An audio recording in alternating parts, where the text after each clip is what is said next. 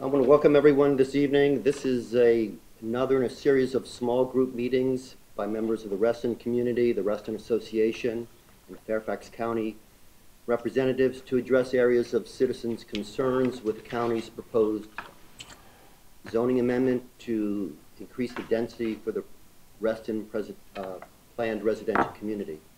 As you know, earlier sessions have been held with in a dialogue on transportation, parks, and facilities and schools, and tonight we're all going to be discussing planning. Can people hear me in the room? Good, thank you. I'd like to begin with introductions. Obviously, I'm Bruce Ramo. I'm a member of Reclaim Reston and a participant in the Coalition for Planned Reston. Also participating from CPR are Dennis Hayes, President of the Reston Citizen Association, and Tammy Petrine, co-chair of Reston 2020. I'm going to ask the representatives of the county and the Reston Association to introduce themselves. Hi, I'm Fred Seldon with Fairfax County Department of Planning and Zoning. I'm Leslie Johnson with the Zoning Administration Division. And I'm Kathy Belgian, also with Zoning Administration. And I'm Laura Stone. I'm Planning Section Manager for the Fire and Rescue Department. Nice to see you guys. Thanks for coming. I'm Andy Siegel. I'm the President of the Reston Association Board of Directors. Larry Butler, Acting CEO for Reston Association. And John Mooney of the Reston Association Board of Directors. Well, thank you for being here. I appreciate it on a rainy night that we have a nice group of citizens here, and we really appreciate our guests here tonight joining us for this discussion. For the benefit of putting everybody on the same page, literally, I'd give a little bit of the background of what brought us here this evening, and then turn to the agenda that we've worked out previously. And I think, Fred, we have really, you're going to be following the last one we received from you. So we appreciate that. Last year, the county announced a plan to amend the Fairfax zoning ordinance to increase the overall per acre density limitation for the planned residential community, the PRC, from 13 to 16 persons, and to provide authority for the Board of Supervisors to approve individual development in excess of 50 dwelling units per acre under certain circumstances. Since that time, Restonians have engaged in a variety of interactions with the supervisor and the county staff to better understand the proposal and to suggest alternatives. Last November, the RA provided Supervisor Hudgens a letter identifying 9 actions it sought in connection with the PRC district zoning ordinance. And earlier this year, following a series of community meetings to discuss possible alternatives, the CPR, the Coalition for Planned Reston, sent Supervisor Hudgens specific proposed changes to the Reston Master Plan that we believe will eliminate the perceived need for the county's proposed amendments to the zoning ordinance to raise the density cap. Earlier this year, the county responded to our letters and to the RA letter, and since then we've engaged with the cooperation of the supervisor in a series of meetings, large meetings, and a series of smaller meetings that I mentioned earlier. And this session, like those, is to enable a more in-depth discussion of some of the key issues that the community has been raising concerning the growth of Reston over the next 25 to 30 years as reflected in the master plan and in the proposed zoning amendments. I want to emphasize that for those of us who have been working from the community, we recognize that the extension of the Silver Line, with that extension, Reston will be welcoming new neighbors, new businesses, and we are committed to grow in ways that will respect and protect the unique characteristics of our community, including diversity, respect for the environment, ample open space and recreation, quality education, and public safety, and the benefits for all of a planned community. With that in mind, I think, as we've discussed in other sessions, that we can agree that the planning principles of the Reston Master Plan serve as guideposts for the discussion we're going to have this evening, and in particular those concerning planning, phasing of infrastructure, continuation of a mix of urban and suburban lifestyles, housing for all ages and incomes, quality open spaces, and the significance, as reflected here, of public participation in planning and zoning. So regarding our agenda, with that introduction, so we're all level set, we exchanged ideas for agenda with members of the county staff, and that we'll be following that agenda this evening.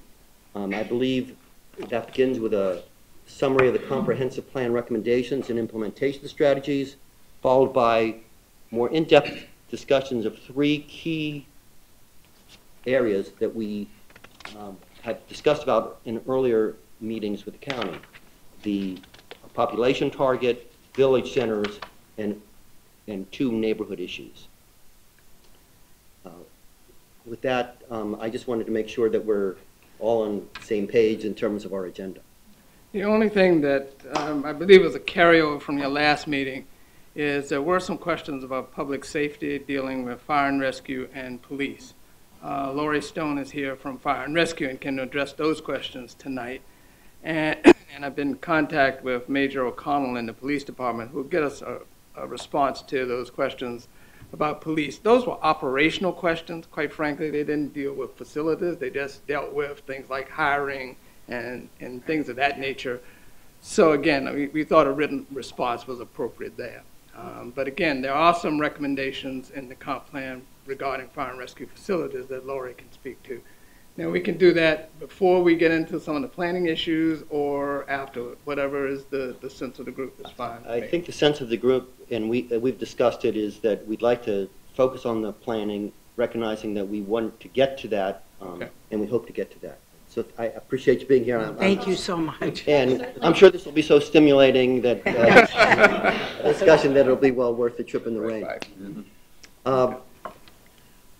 Well, would you like me to, I'd like to just give a brief overview of the comp plan, the process that we went through, and what the comprehensive plan for Reston tries to outline and accomplish. We started the planning process, I think it was prior to 2010. I think Tammy would remember when we did the Land Use College, which was a community outreach to go over some of the basics of planning and zoning. It was a series of sessions that we had that were open to anybody in the community, so that everybody would hopefully get at least some brief overview as to what is the comprehensive plan and how it relates to the future growth and development of the community, as well as the relationship of the comprehensive plan to the zoning ordinance, which is an implementation tool of the plan. We started in 2010, and our focus was on the transit station areas because we knew that the Metro line, Silver Line, was being extended.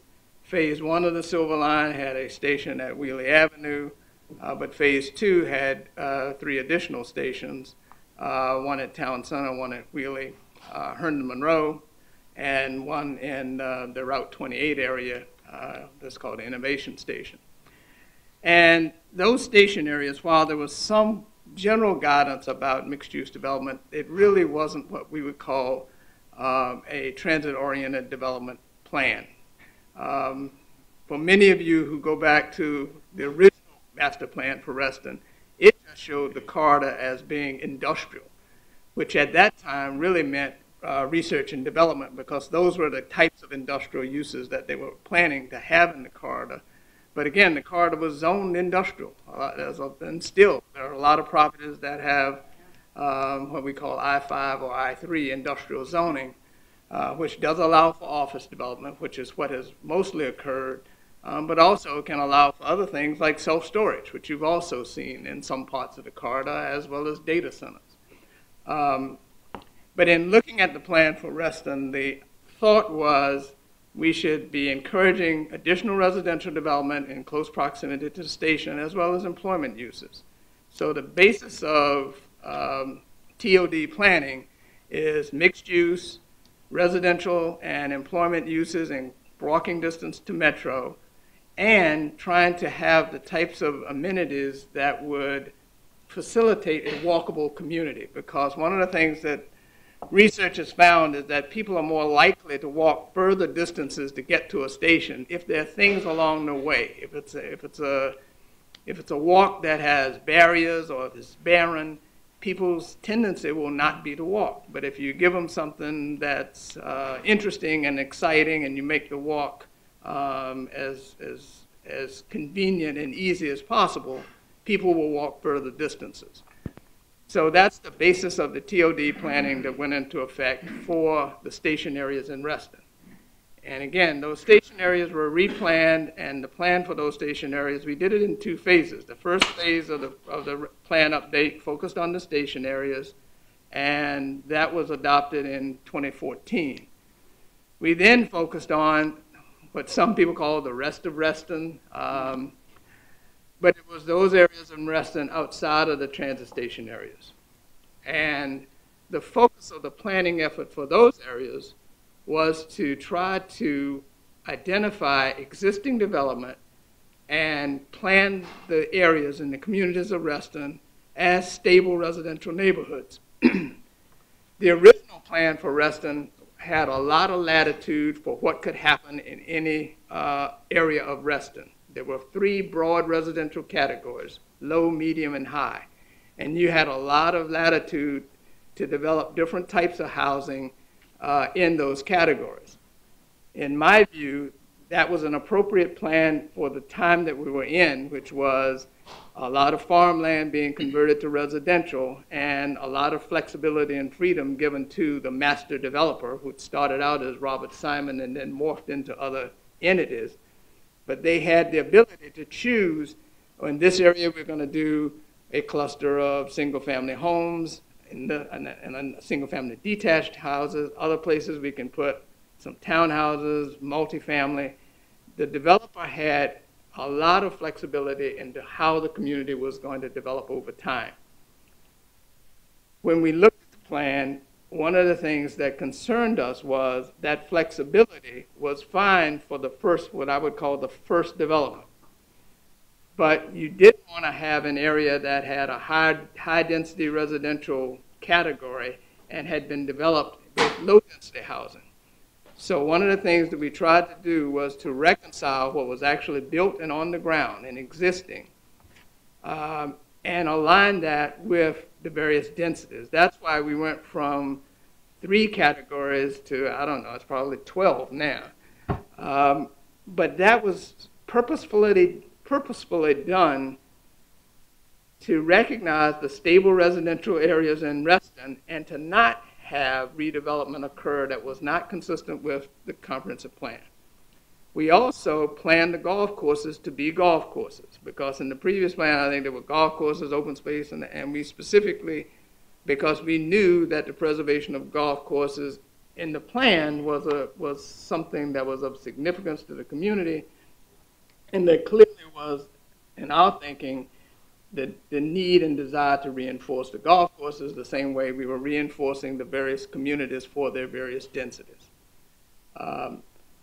And we did, during that process, a lot of the time and attention and energy of the staff and the community dealt with the village centers.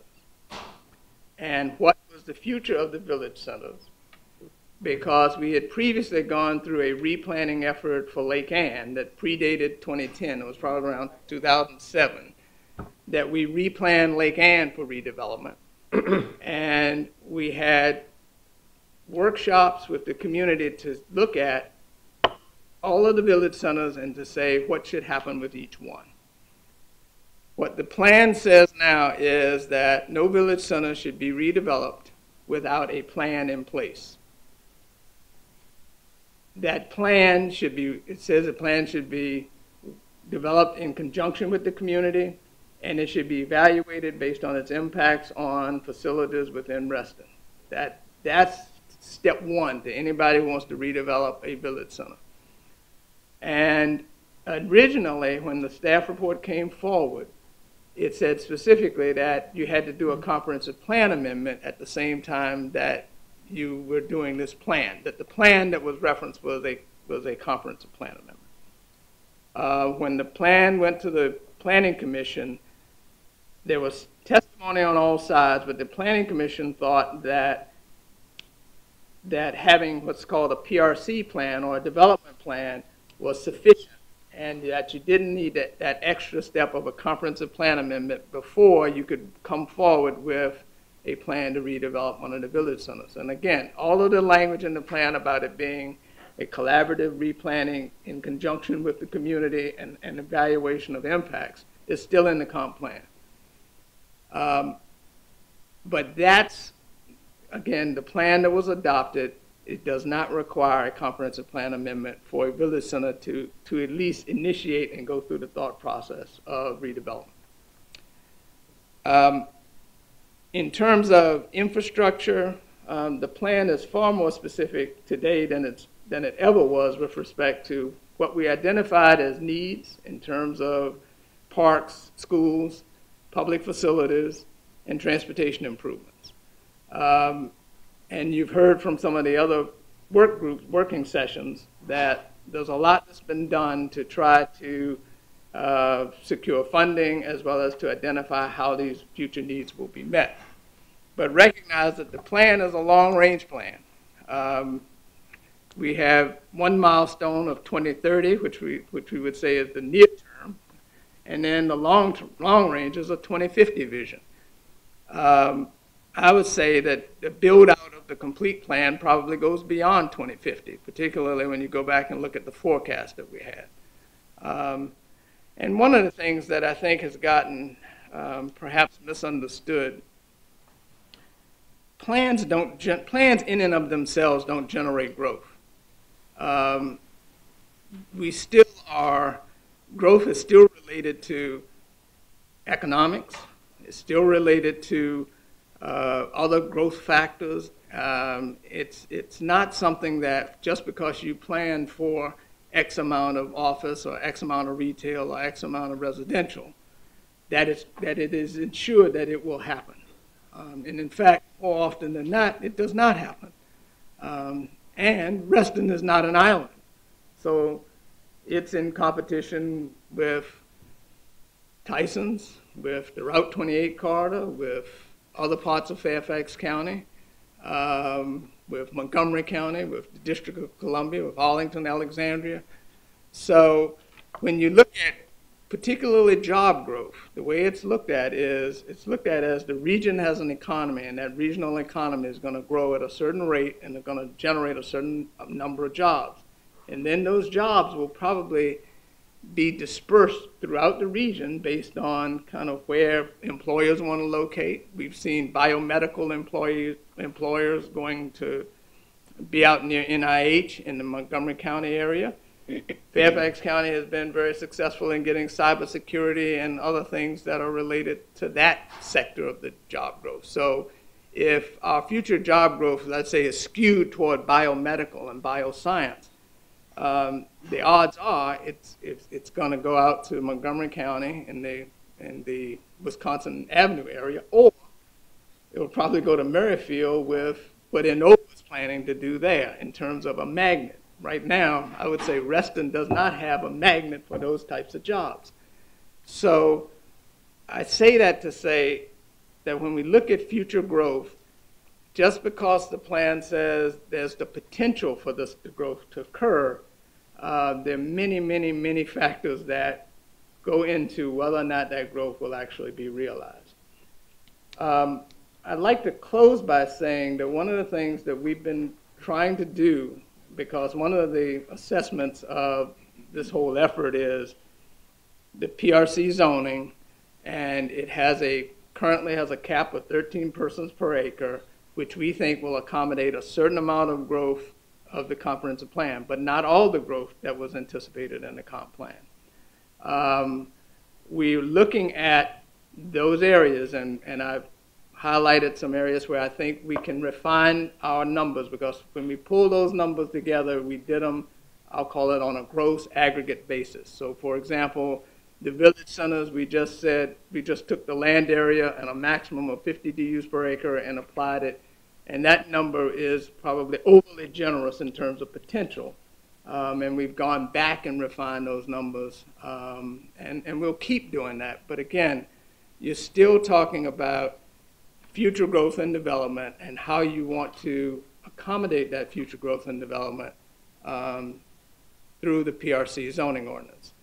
And again, rightly or wrongly, when staff approached the Phase 2 plan for Reston, what we thought the plan did was protect stable neighborhoods, not undermine them. Had some modest growth in areas outside of the transit station area, and those areas were the village centers, the area north of Barron Cameron where the Home Depot is, and that area used to be defined as being in the town center, and we said no, we don't think that should be still have a town center designation, but we did put a recommendation in that allowed for redevelopment of that area with mixed use.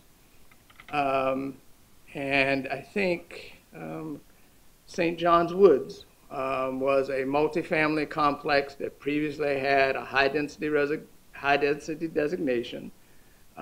They submitted, when we did the plan, we offered anybody in Reston the opportunity to propose changes to any particular land area, and the owners of that land submitted a nomination initially to retain the 50 DUs per acre. I think they reduced it somewhat, but that redevelopment option was a result of a specific plan nomination that was put in the process, was reviewed as a part of the process, and was adopted. Again, everybody had that opportunity and option. They availed themselves of it. But that's the one area that I can think of all the multifamily communities that are out there that came in through the process. Now, there are two other areas, Charter Oaks and where the Harrison are, that while it appears that there's additional above 50, it really isn't, and I'll explain that when we get into some of the details of the discussion. But with that, I'm open, and Leslie and Kathy are here, and we're happy to go through it. Was there a question that the other participants wanted to address in the context of the discussion about the comprehensive plan recommendations? Just earlier we had a little discussion on this also, and if you could just clarify, what do you consider to be urban in Reston for your planning purposes? Well, that's excuse me, that's a challenging question because it depends on, well, some people think of urban as tall buildings, and clearly some of the buildings in the town center, given that this is Fairfax County and not, Chicago, at 21, 22 stories would be deemed as an urban style of building and urban style development. I asked the question because, again, this isn't my area, but my understanding is that in terms of services that are provided, it makes a difference if an area is considered urban or suburban or exurban or whatever. Oh, yes. So, I mean, what do you have a line? I mean, I would have a line, which is basically TSA. There it is. NRTC. But not PRC. The PRC is not urban. No, I would agree with that. You agree with that? Okay. Right. Perfect. Again, the portion, I'm excluding, you said the TSA, but part of the TSA is the town center area. Yeah. So excluding that, yes, I would agree. But not the PRC. Yeah. That's what I was looking for. What do you mean by the PRC? Just the entire PRC itself? Mm, Because that's a there zoning are parts district. of PRC that are in the town center that Well, Right. yeah, are there's some excluded. overlap, but basically. Yeah. I don't think we viewed, again, when we think of urban, we think of a higher density, we think of, when we say urban park spaces and things of that nature, that's, What I'm worried about. Okay. Right. Thank you. Go right ahead. Just one general observation in response to Fred's helpful general overview. This is my beaten-up copy of the Reston Master Plan. And it contains both the Phase 1 work and the Phase 2 work, so the TSAs and the non-TSAs. the more I live with this and read it and hear other discussions, the more I fear that though those two parts are bound together in one book, that they were not really integrated at the end of the two planning processes, and that the implications, for example, of TSA development on the rest of Reston are not adequately taken into consideration. And as I had the opportunity to mention during the transportation session, I see no evidence, although I'm awaiting to get some further information from Tom Bezodzny, that the impacts of the TSA traffic has been modeled for the rest of Reston.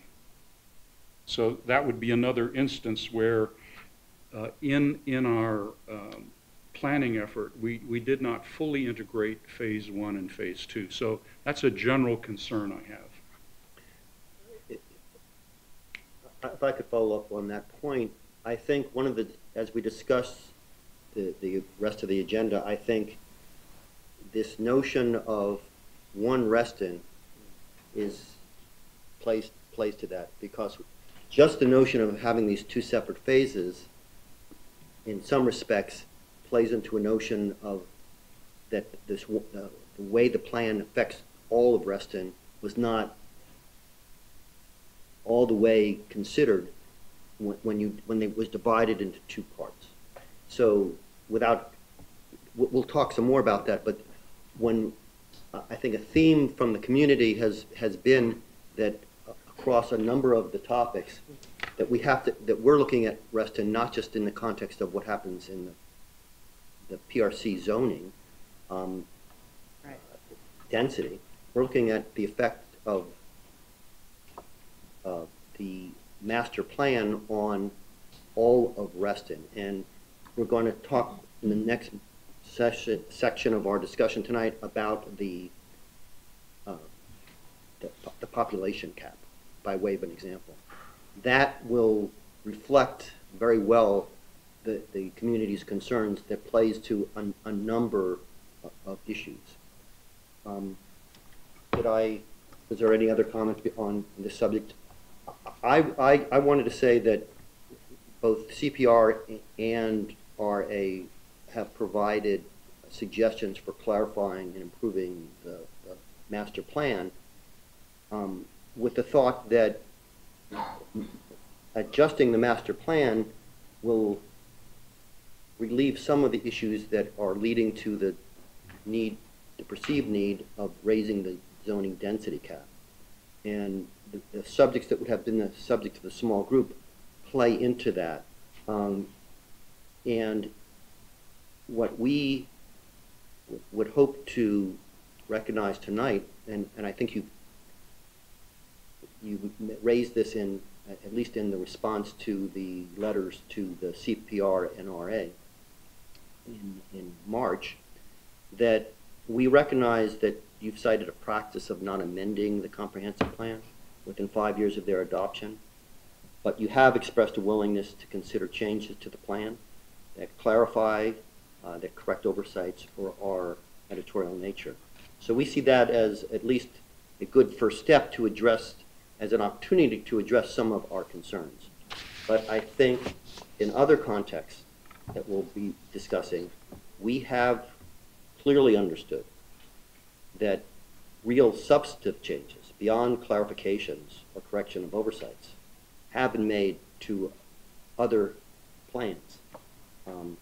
So we would, although we certainly appreciate the notion of correction and that the door is open to make clarify and to deal with corrections or oversights, we are of a mind that what we're asking for in terms of some of the things tonight regarding the master plan have been done in other instances for other master plans for other communities in the county. I've been with the county a long time, which is both a blessing and a curse. Oh, Brad, that's so sad. It's a blessing in that I can say I can't recall of any circumstance where we've done a major planning study and have come back in and changed some of the land use density, intensity, and use recommendations within 5 years.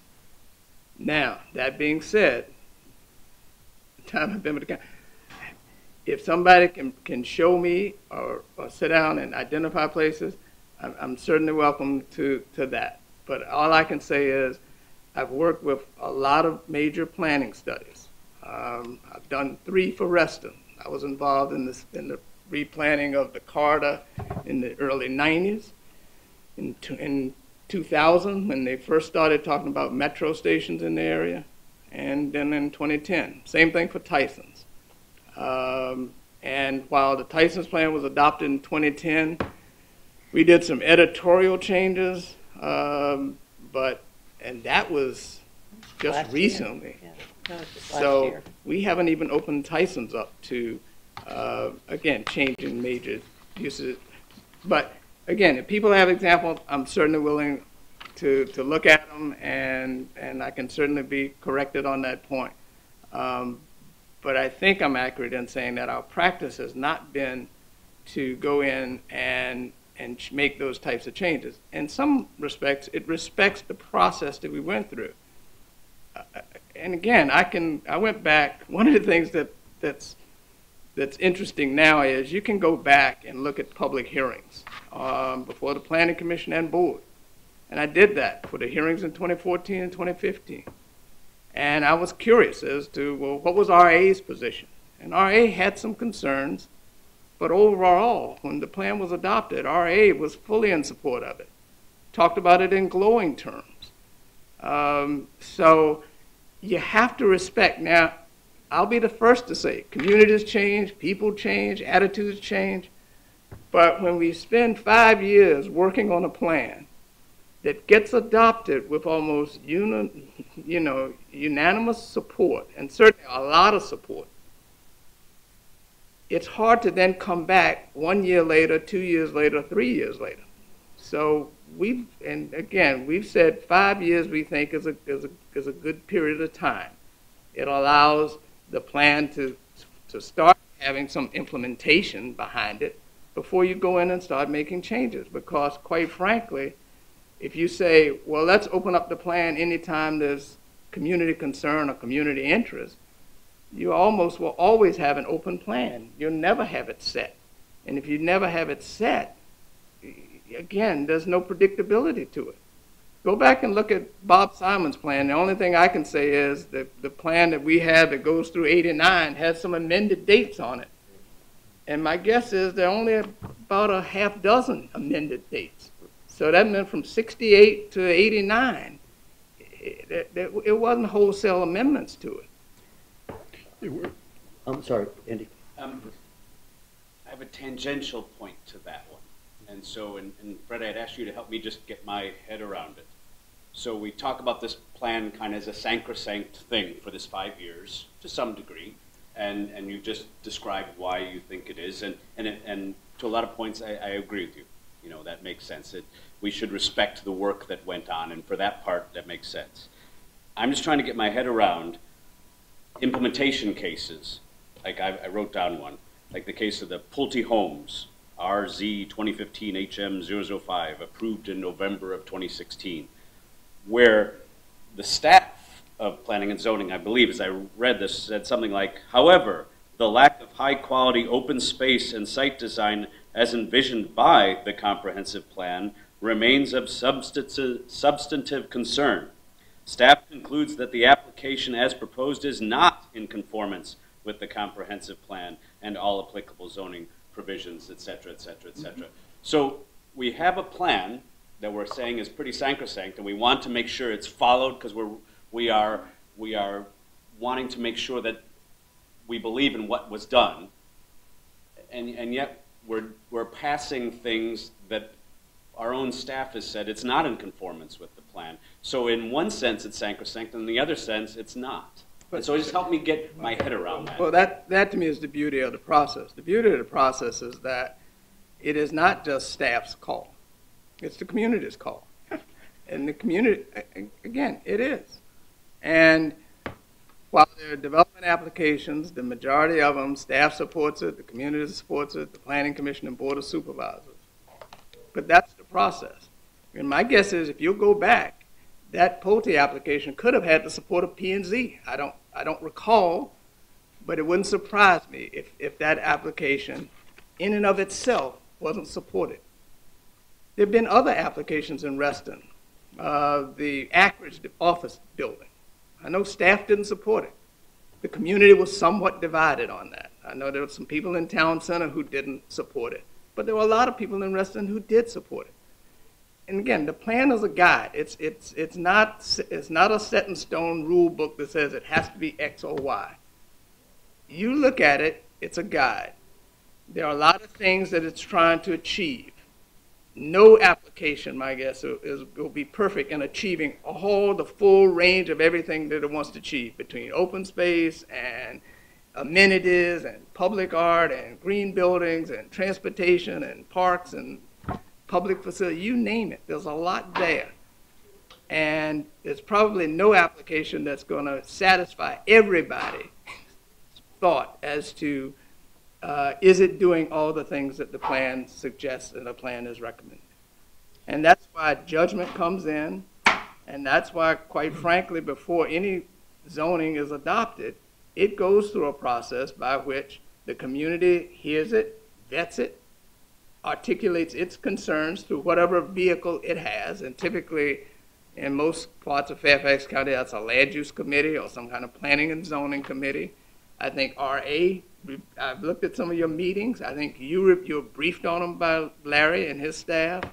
You consider them, you look at them, you come to your judgment, and then it goes to the Planning Commission that brings its judgment to the process, and then ultimately to the Board of Supervisors. So it's through collective review, discussion, and judgment that we get to, what's finally approved. And it doesn't put staff in any place that's higher or lower than anybody else. I mean, we make I'll call it professional judgment, but quite frankly, the community has to give its judgment. And sometimes its judgment is different from that of the staff, and sometimes its judgment is different from that of the Planning Commission or Board. And I guess just to finalize that, thank you very much for that answer. It makes sense. I just say, as much as I think you're asking us to understand that things morph, that there's a process, and even though applications are not in conformance with a plan, that sometimes they go through for many different reasons. I think all we're saying is, if you'd give us that latitude too, that this is not sacrosanct and we have to follow it because we have evidences where it's not being followed, that if there's areas that need update from oversight or we learn new things and it's time to incorporate those new things into the plan, at least in some areas, it may make sense, is all we're saying. No, and I thought I expressed an openness to those kinds of changes. If something needs to be clarified, something needs to be corrected, if there's additional information that could be helpful, those are all things that again, certainly staff is open to. One other thing that I would caution you on is that when you look at a zoning application, the staff report is written at one point in time. Yeah.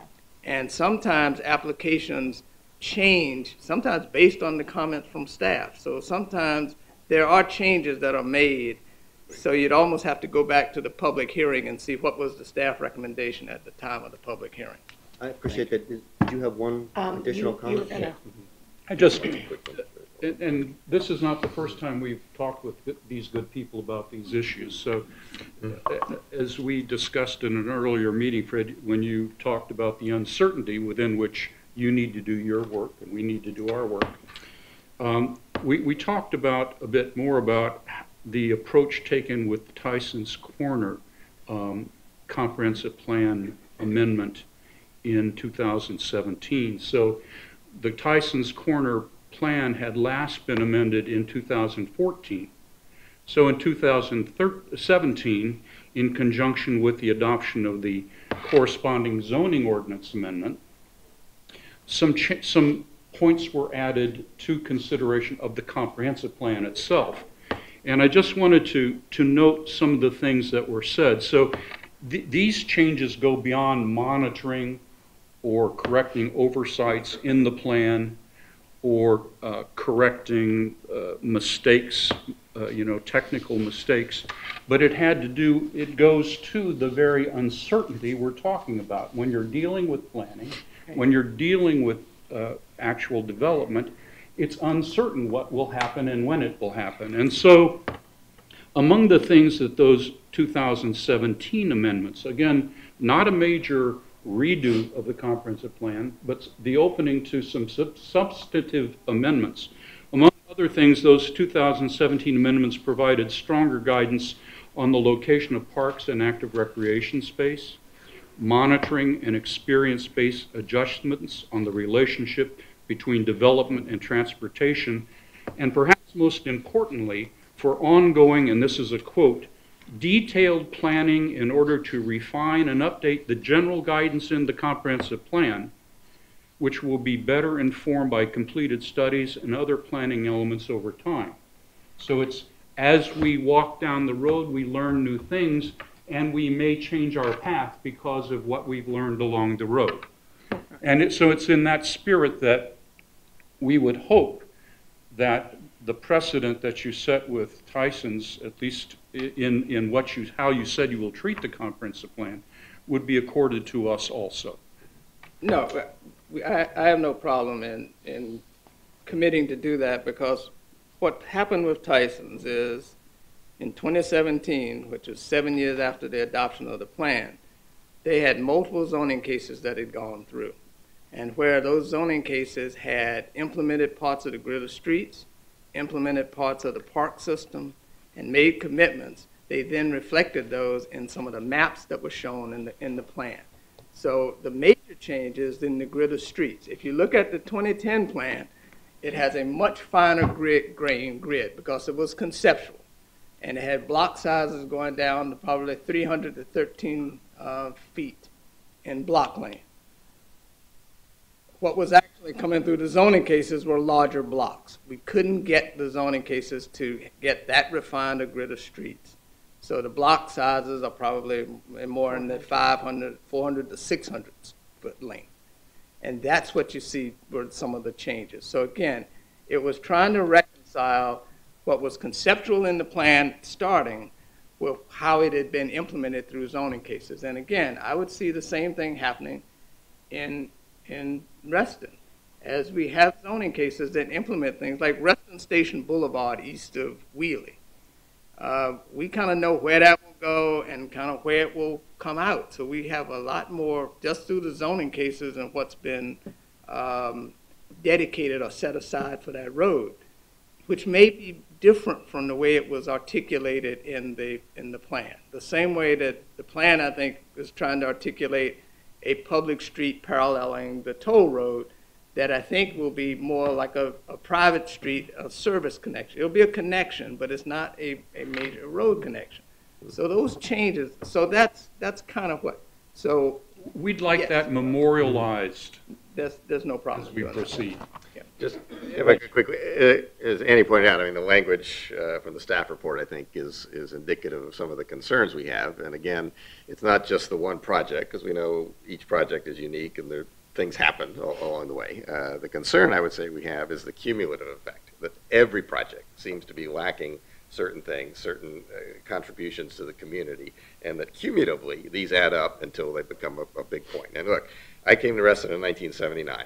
I became active on these issues about 2 to 3 years ago, and the reason I became active is because I started seeing my kids were in trailers at school. It took me forever to get from one side of Reston to the other. That there's the parks are oversubscribed and everything. So those are the things that came, and those didn't happen because of one project or another. They happened because of all of these projects put together. And I think what Bruce had alluded to earlier is we want to see all of this stuff come together. And so when you have Gateway, which is going to be voted on tomorrow, and also Town Center West is being voted on tomorrow, 2,580 or so dwelling units that come with that. But I look at it, and correct me, because maybe I don't have the best information, I don't see any parks coming out of that. I don't see any traffic amelioration coming out of that.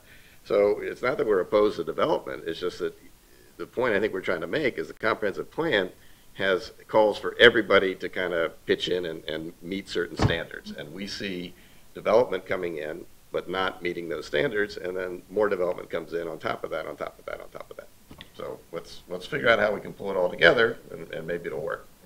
I want to close this portion because actually we're well beyond what we thought we'd have on this topic, and we have some additional topics, and I appreciate the give and take.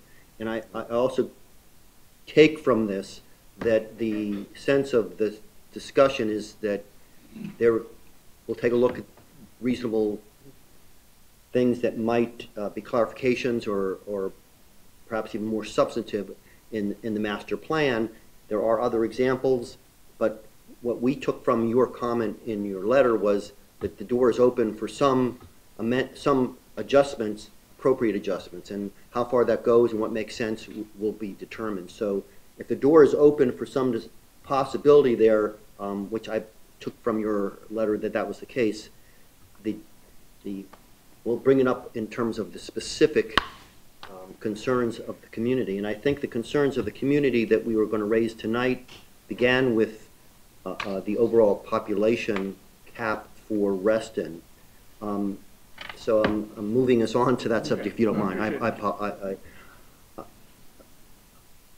It is an opportunity we don't have this kind of close dialogue often, but we have lots of things to discuss.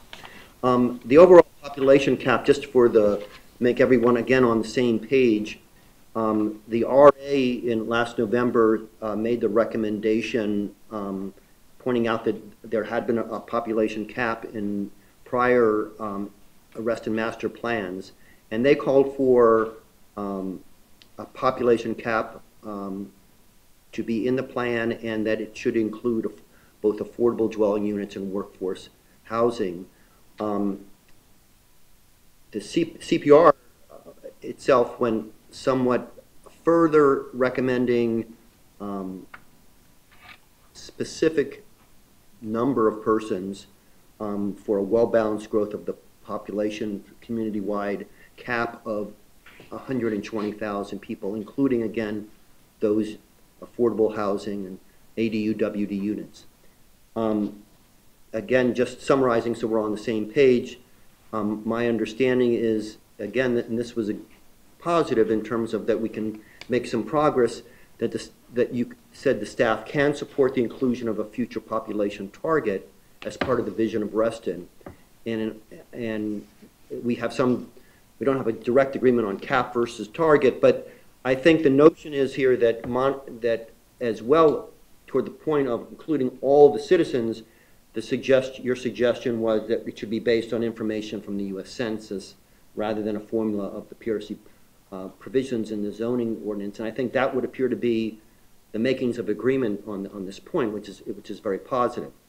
One of the things that, though, that is of concern is how do we, did the community really understand, do they understand when the master plan was put together, and do we understand now what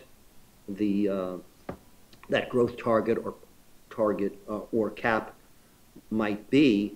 I thought that in the context of talking about the 120,000 person recommendation for all of Reston, and again, we're not just talking about the PRC, we're talking about the portions of Reston that are overlapped and the portions of Reston that are just in TSAs, but in the boundaries of, as you have pointed out many times to us, the boundaries of Reston. I wanted to take a few moments to kind of make sure we all understand the numbers, because understanding the numbers that are recommended from the master plan, because to me, that is one of the more startling things, that when you spend some time looking at those numbers, you feel a sense of concern that has been expressed. It really builds up. So help me understand that we're on the same page on some of these numbers. I went back and looked at what was suggested was the maximum build-out for the PRC. And from the report, from the presentation that was made on the zoning amendment, it identified 102,819 people for the PRC alone, which is based on a little over 14,000 additional residential units. And we understand that that's not, to your point, it's not going to happen immediately. But we wanted to understand where our master plan, what we had put in that master plan. And then we thought, of course, we have to consider, if we're looking at One Reston, all the folks in the TSAs. There's 3 TSAs. One of them overlaps with the PRC. We understand that there's 44,000 residential units planned for the TSAs.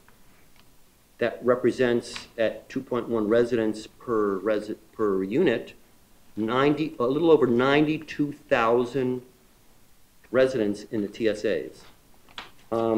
We then thought, well, you just can't add those two numbers. You have to net out the overlap. And the most generous net out of the overlap is to take out all those folks that are, all the additional units that are in the PRC, the 14,000 units. So you net about 30,000 units in the new units in the TSA that are not included in that PRC number. So that is, when you take those numbers, and I'll add them up in a minute, in the context of of our current population, and what is the current population of this One Reston? Again, I turn to my information. I turn to the county. The county informed us in 2017 that the population in 2016 was 60. Population, not for zoning purposes, but real people. 62,783 people.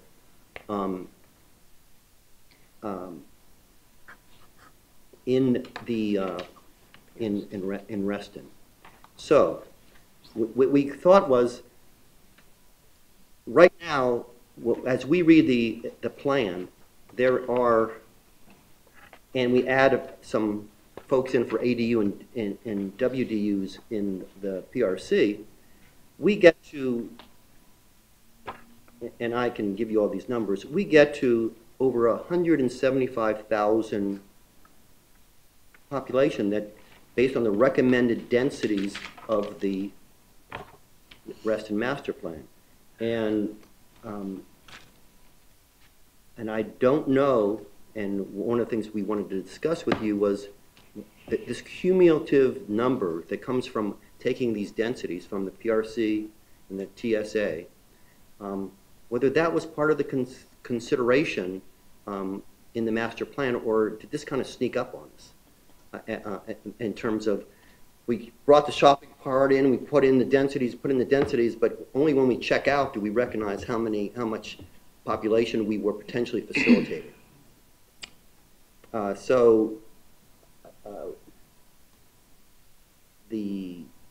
We could talk about the exact numbers, but that's the neighborhood, about 175,000, and in some respects, it's been pointed out to me that may be a low number. What I'd like to do is, and because I know people's eyes will glaze over if we get too deep into this conversation, because there are two things that are happening here. One is the PRC zoning ordinance computes population by use of a formula. It uses the type of housing unit, it applies a household size to that unit, and then it generates a population. So again, it's how many single-family homes are there in Reston, how many townhouses are there in Reston, how many multifamily homes are there in Reston, and it just applies a straight formula. One of the things that we know is that that number has always been significantly higher than the census number. And I would say the census number is probably the most accurate number of people in Reston. Because when you use a population factor, that factor is a county-wide factor. And there may be any number of reasons why households in Reston are smaller than households in the county, but I can just tell you, every time we have tried to go back and compare the population of Reston vis-a-vis what the formula tells us, we've known that the number is significantly higher. And what I'd like to do is, and even the census number is higher. I brought a map. Unfortunately, I didn't put it up on the wall, but I'll leave a copy with you. The census geography, the easiest one that most closely aligns with Reston's boundary are zip codes. And when you look at those 3 zip codes and you add them up, you come up with a number that's somewhere between 62 and 63, depending on whether it's 2016 or 2015 or 2017. But that area of Reston, that the census area is larger. So we know that that's an overcount. And we can help work. We did this once before back in 2007 where we were using census tracts. And there's some areas that there's an area like north of Lawyers Road that, again, is not a part of Reston. There's a big cutout, but is a part of that census tract. There's some areas up around Barron, Cameron, and Route 7 that are, again, that are in a census tract that has most of Reston, but are not considered parts of Reston. So I think it's probably more productive that DPZ staff work with RA staff in coming up with what are the ground rules for determining the population of Reston. And once we do that, we'll know what that number is based on what the census is. We can then look at, okay, how do we treat new units coming in? I would suggest, given the types of units happening in the transit station areas, using a factor of 2.1, while that may be the countywide multifamily factor, is probably going to overestimate the number of people.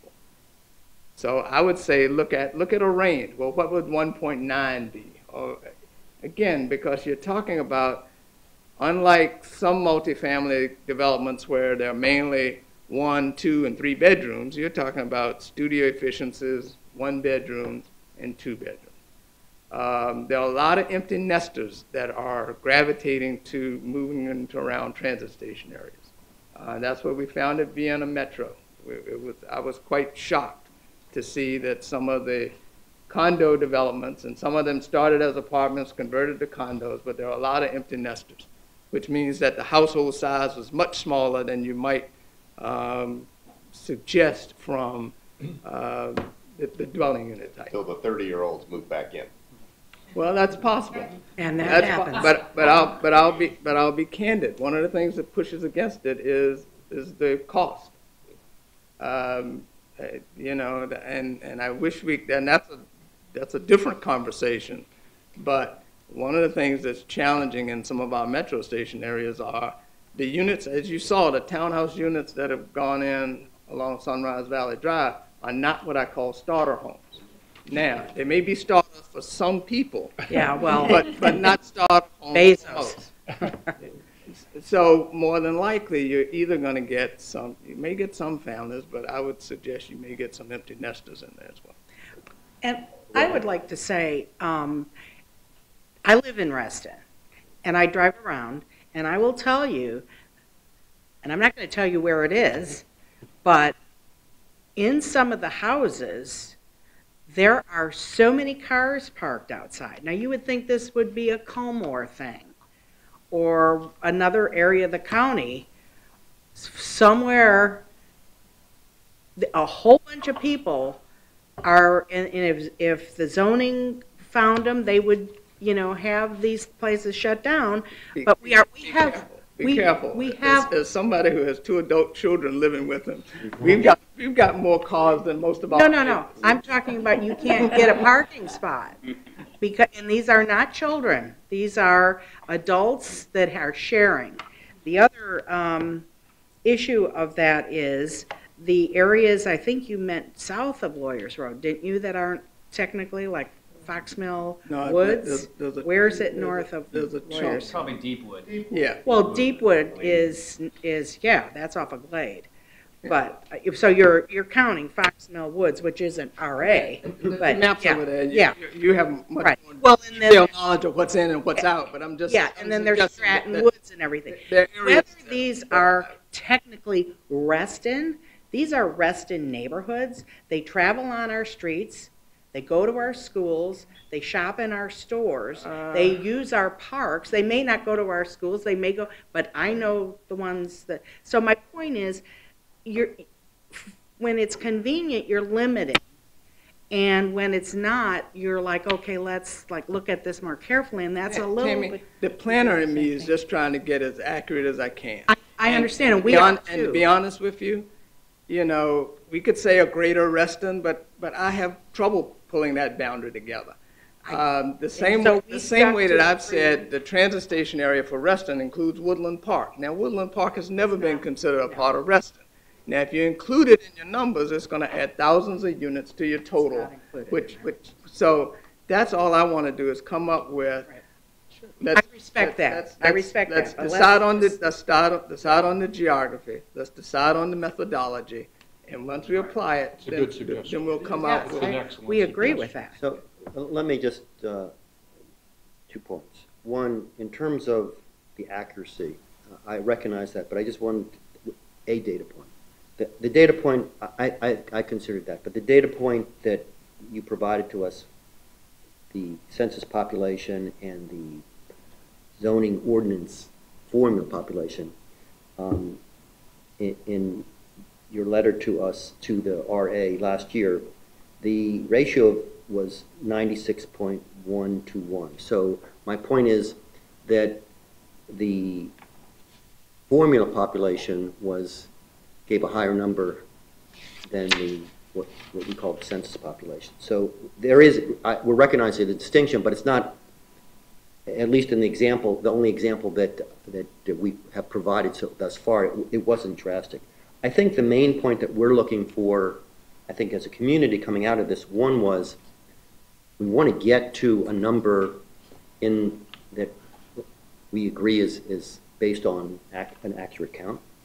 We would like that count, we would like a reasonable number to be in the plan.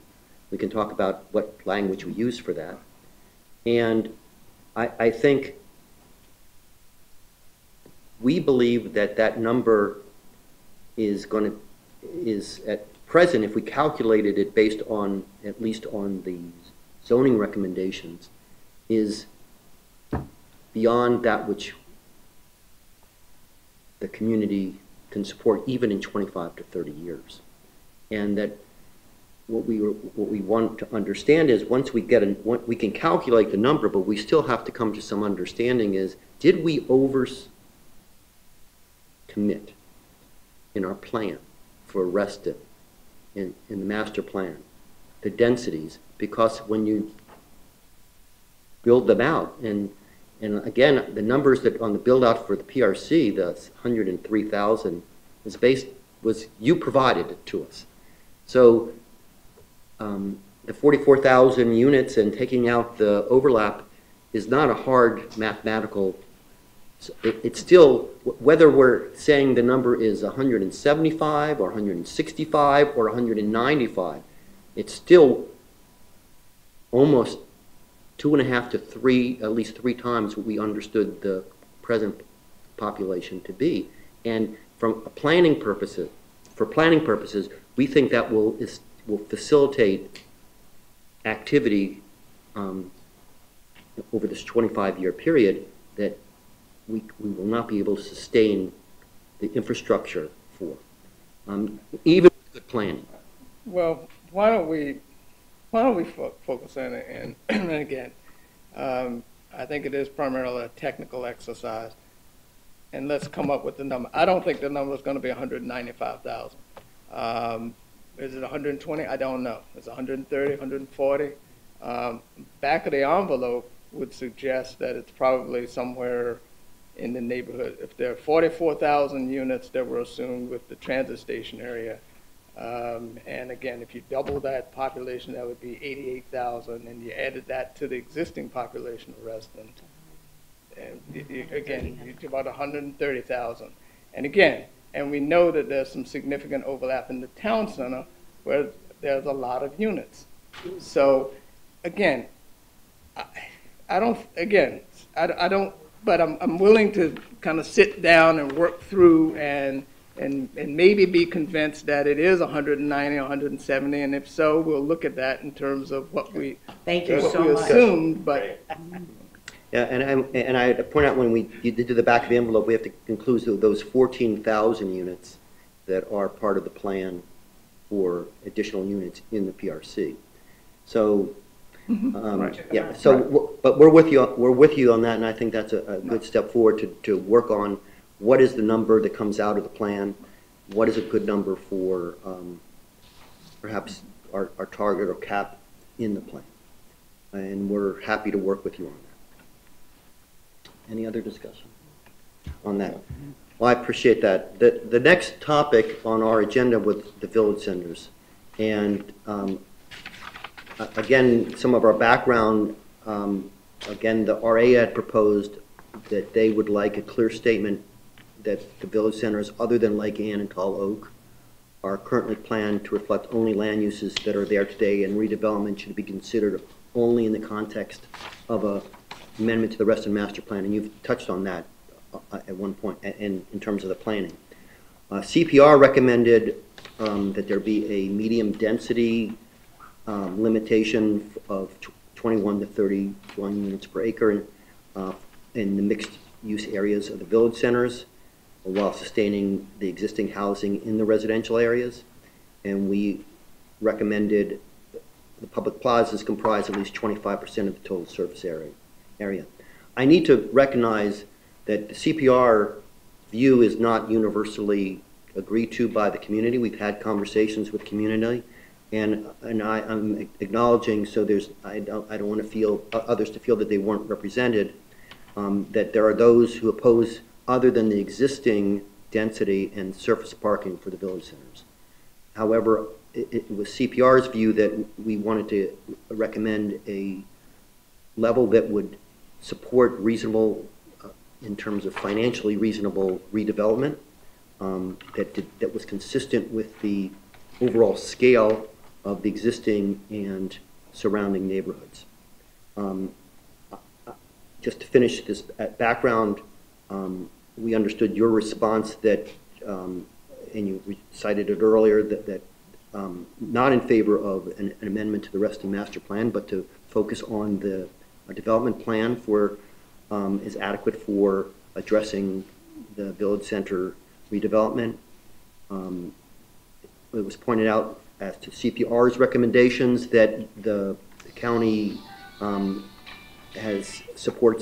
continues to support a high density for the village centers, and determine, the phrase was they've long had this density designation, and that their quote is little justification to support revising it other than maintaining that there's more reflective of neighborhood scale. And the county also was not in favor of the CPR's recommendation regarding the public plazas. So I wanted to kind of get everything out on the table, what we've exchanged. I'm just trying to be fairly representative of where I think we have been on, from purposes of discussion, on the village centers.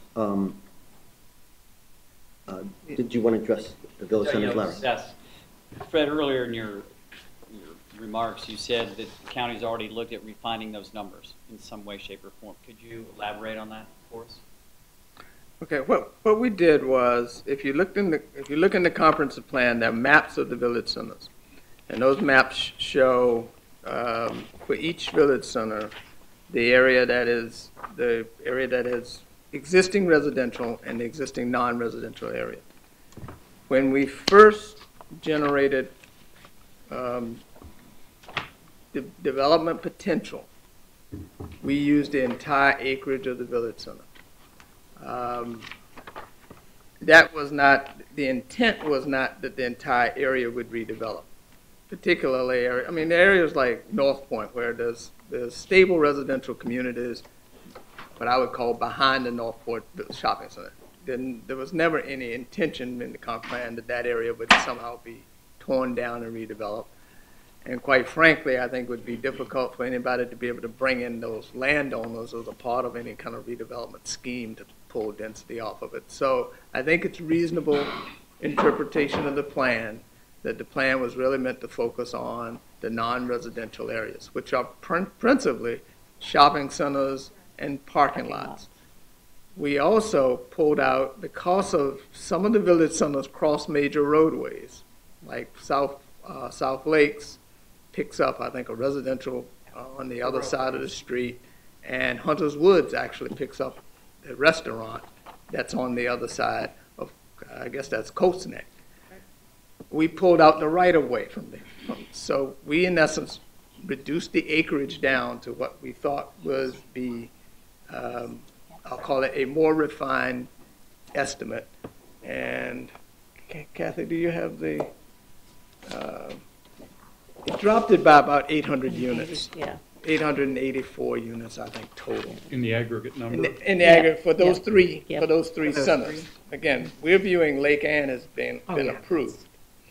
Tall Oaks is going through a process now, so we weren't trying to deal with either Tall Oaks or Lake Ann.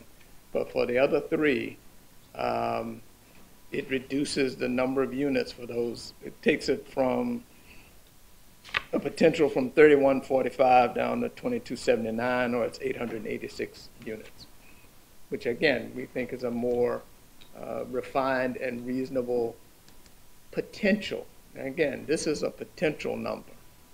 That doesn't mandate it, and it doesn't mean that they can achieve that.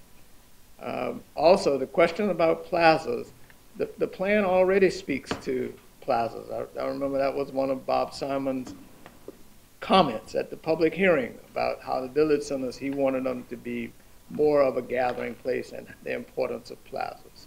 So I think we tried, based on his, we added in additional guidance that dealt with plazas and their importance. But again, these areas, if somebody were to come in with a plan for these areas,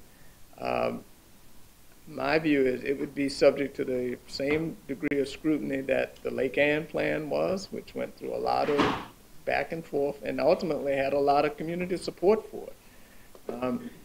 I can tell you, it doesn't surprise me that you're hearing different things, because one of the things that we heard every time we had a community meeting on the village centers, we heard a range of opinions from the community, everything from don't do anything, I like it just the way it is, to it's not functioning and it hasn't functioned and we want it to be better than it is today. Now, what better is, it's still open to interpretation, but there were a range of opinions, so it doesn't surprise me that when you go back and talk to people in the community, that there are people who say, well, 30 DUs is the answer, or 0 DUs is the answer. But again, we are certainly willing to support clarifying the plan to be more explicit with regard to the area that would be subject to the density, and again, to give you a more refined number that's something on the order of 2,200 units rather than the 3,100 units. So. Fred, if I may explore one specific case with you, and I take my numbers, Leslie, from your letter to the spreadsheet on your August 28, 2017 letter. So, and I did my own little spreadsheet on it, but so I want to talk about North Point Village Center. So Leslie's spreadsheet noted a planned increase of residential units from its current 154 up to a possible 1,212. Those would be additional. Additional. So, right. Well, no, that would be the total. The total. That's the additional, that's the additional. Additional, so it's That's one, right. plus 154, it gets you the So it's, 1366. yeah, it's really I put that wrong.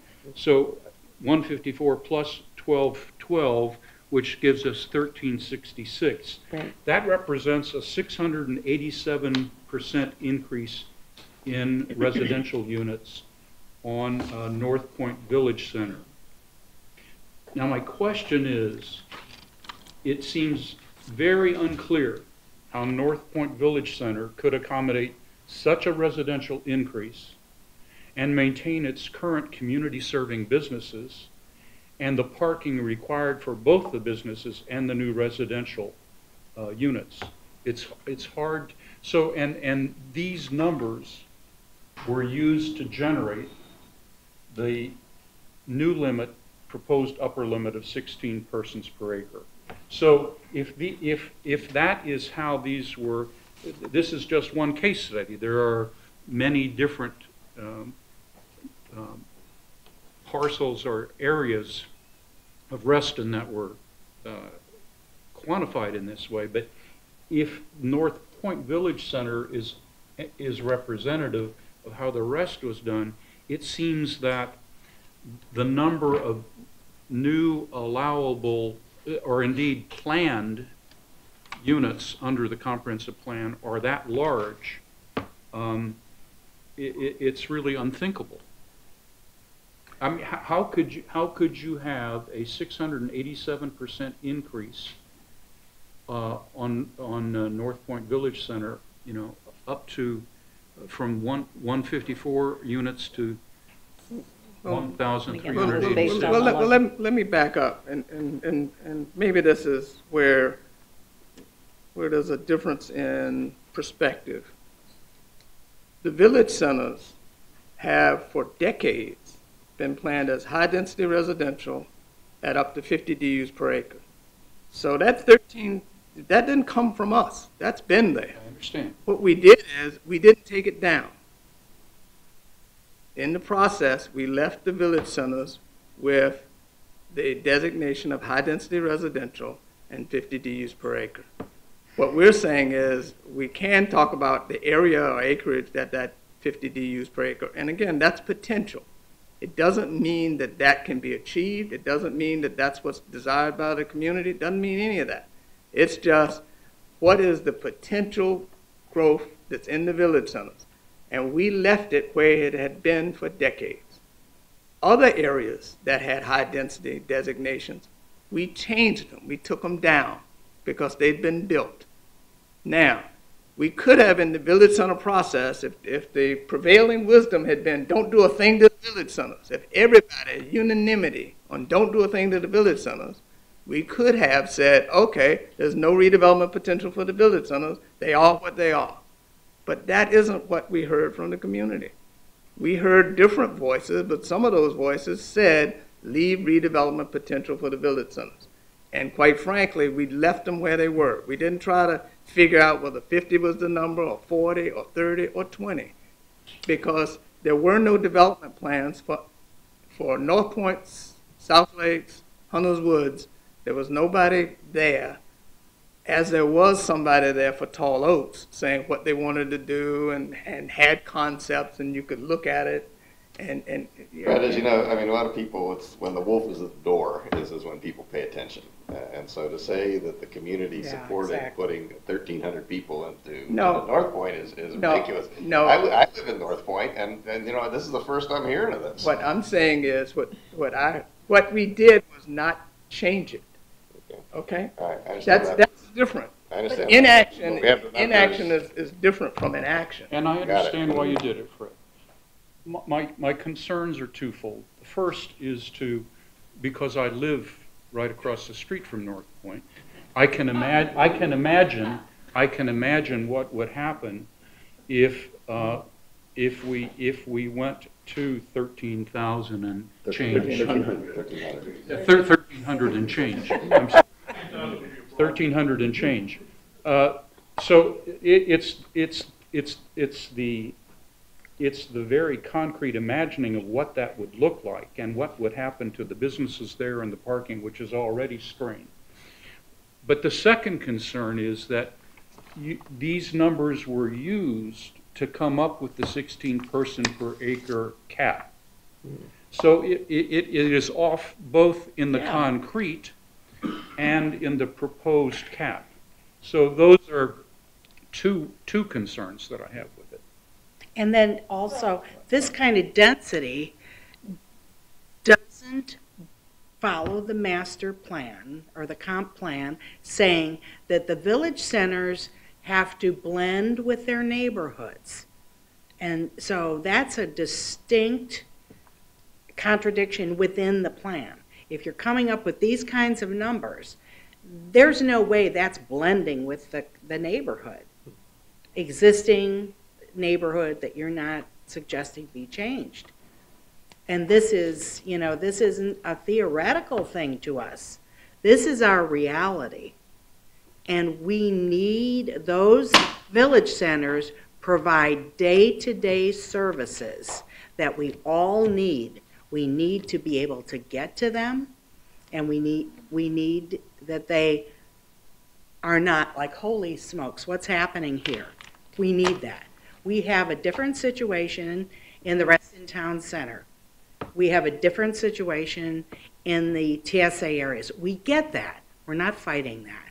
But we're like, whoa, the village centers and this kind of approach is unacceptable. I will say now, whoever did it, whenever they did it, it's not acceptable anymore. Yeah, exactly. I wanted to emphasize that the notion of it, that's the way it has been in the plan, is not, from my perspective, not the best argument that can be made. Then because, among other things, what we've learned together is that redevelopment in existing neighborhoods is really challenging. And that the way it was when they were built was not at a point where all this neighborhoods had grown together with them. So from the perspective of the rationale and the concerns of the citizens, what CPR said, having an opportunity for viable redevelopment makes sense to us at a scale that's consistent with the neighborhoods. And that's what that's the position that we've kind of urged. We're not a no growth position. We're not a no change position. But we are recognizing that the way it was in the original planning for Reston has to consider what has happened since in terms of the existing neighborhoods. And that's where we were still looking for some opportunity to bring the intensity down there. And we think it's a natural place to look when we start talking about the overall population, because if we think the intensity should be where the benefits of the Silver Line are, that does not include, certainly doesn't include North Point and the other village centers. So from that perspective, we think we have to look at it today, how it's built, and the real desire of the community to take advantage of the Silver Line where it makes sense, and not to commit the existing neighborhoods to something that, now that they're built, that level of high density does not match. Bruce? Sure. Leslie, you took out the 864 units. When you do that, is that lost in the rounding, or does it still go from 13 to 16, or does it now go from 13 to 14? Or, you know, in terms of making that work, now that you've taken out those units, does the 16, what happens to the numbers? All right. I don't have the Leslie's spreadsheet in front of me. Yeah, we wanted to get into that. I don't know if now's the best time to do that, or you want to do that after. Why don't we do it after neighborhood issues? Because I think what we'd like to do is to kind of circle back to, I mean, this started with the PRC amendment and the density, and like the probably circle. We're in agreement with that, Fred. Those units were going, and I'm wondering, how does that affect the numbers? We've They've done a lot of calculations. So can we Sure. maybe neighborhood issues, again, the St. John's Woods and golf courses, I tried to touch on at least those in terms of how the plan treats both areas and why. But I'd be.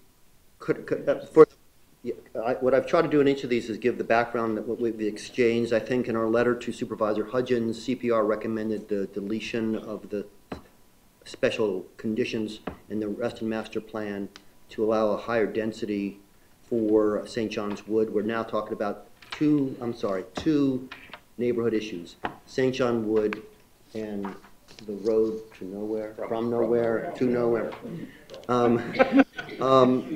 That cursed road that you just can't get rid Keep of. raising it, For but those of you're you- raising it doing transportation, but you're raising it at parks and golf. For those that are not familiar, Well, we didn't want to beat a dead It was horse raised in too our much. transportation paper, Fred. We just didn't talk Yeah. about it. just for the benefit of those who are observing, perhaps without the familiarity, the St. John's Woods property is now a 250 unit garden-style apartment in North Reston at the corner of Reston Parkway and Center Harbor. And it is some 2 to 3 miles from a transit station, from a metro station. The Reston Master Plan authorizes a higher density there that would, under certain conditions, that would allow the density to double, at least double there, under those conditions. And when the response that we received was, and you've enunciated it tonight, Fred, that the property previously was designated high density, an argument that I told you is problematic for us in an existing neighborhood, and that the property owner's nomination was submitted and in some level was part of the give and take for the Reston Master Plan. I will say that the CPR has closely examined, through Freedom of Information Act, the emails and staff exchanges with the counsel for the developer. And without going into great detail or suggesting any impropriety, it's evident to us that in an animal farm settings, all animals are equal, but some are more equal than others. The developer enjoyed significant access to staff and officials, including the opportunity, literally, to edit the exact language that was put into the Reston Master Plan for its own property. The public had no input on that draft language. It did not appear in the county staff report in April 2015, and it's not in the version of the Reston Master Plan that was reviewed in the Planning Commission public hearing on the Phase 2 study. So that's the setting. But more substantively, we believe there's no rational basis for a special density condition in that location for a property far from the metro, surrounded by stable, low-density residential properties. We understand that historically it was that, but we also understand that for every place else, almost every place else, the planned as built philosophy was adopted by the staff, and only late in the game, after the study, did this condition that permits this density increase come into fruition. So that's in a nutshell where at least CPR is on Let me St. clarify John's Wood. one point. Fairfax County has a long history of amending its comprehensive plan through what started out as called an area plan review process, or APR, and where we periodically solicit nominations to change the comprehensive plan from anybody in the community. Reston has not had many of those cycles because Reston being PRC, it just doesn't have the flexibility that other parts of the county have with more conventional zoning to change the plan as it relates to their property. That APR process is nomination driven. We have an open window when people submit a nomination for the change. It's reviewed, and it's then acted upon. It can be denied, it can be accepted, it can be accepted in part. But one of the features of that nomination process is that the nominator says what they want to do with their property. And that's what happened with St. John's Woods. So it was not out of the ordinary for the nominator or the property owner or their representative to suggest what they wanted the plan language to be, because staff is not in the role of saying, we will tell you what to do with it. We're just there to evaluate it. So what happened was not out of the ordinary. Again, it may be unfamiliar to Reston, but when we've done APR nominations in other parts of the county, and those nominations come in, we ask for as much specificity as we can, because we're not in the role of putting forward what the plan language should be. That being said, once it starts going through the process, if we see something, we can say, well, why don't you change this or modify that? It would be clearer if you said this. So we try to work with them to get it into language that can fit in the comprehensive plan and is clear. But in terms of the substance, that's on them. And these conditions, they came from the, and quite honestly, that was what they thought they needed to do to get community support for it. Well, but I'm just saying that's the process that we went through. And for Reston, as we did in Tyson's, as we did other places, what we say is we want to give everybody an opportunity to recommend a change to the plan. And we received that nomination and we processed it accordingly.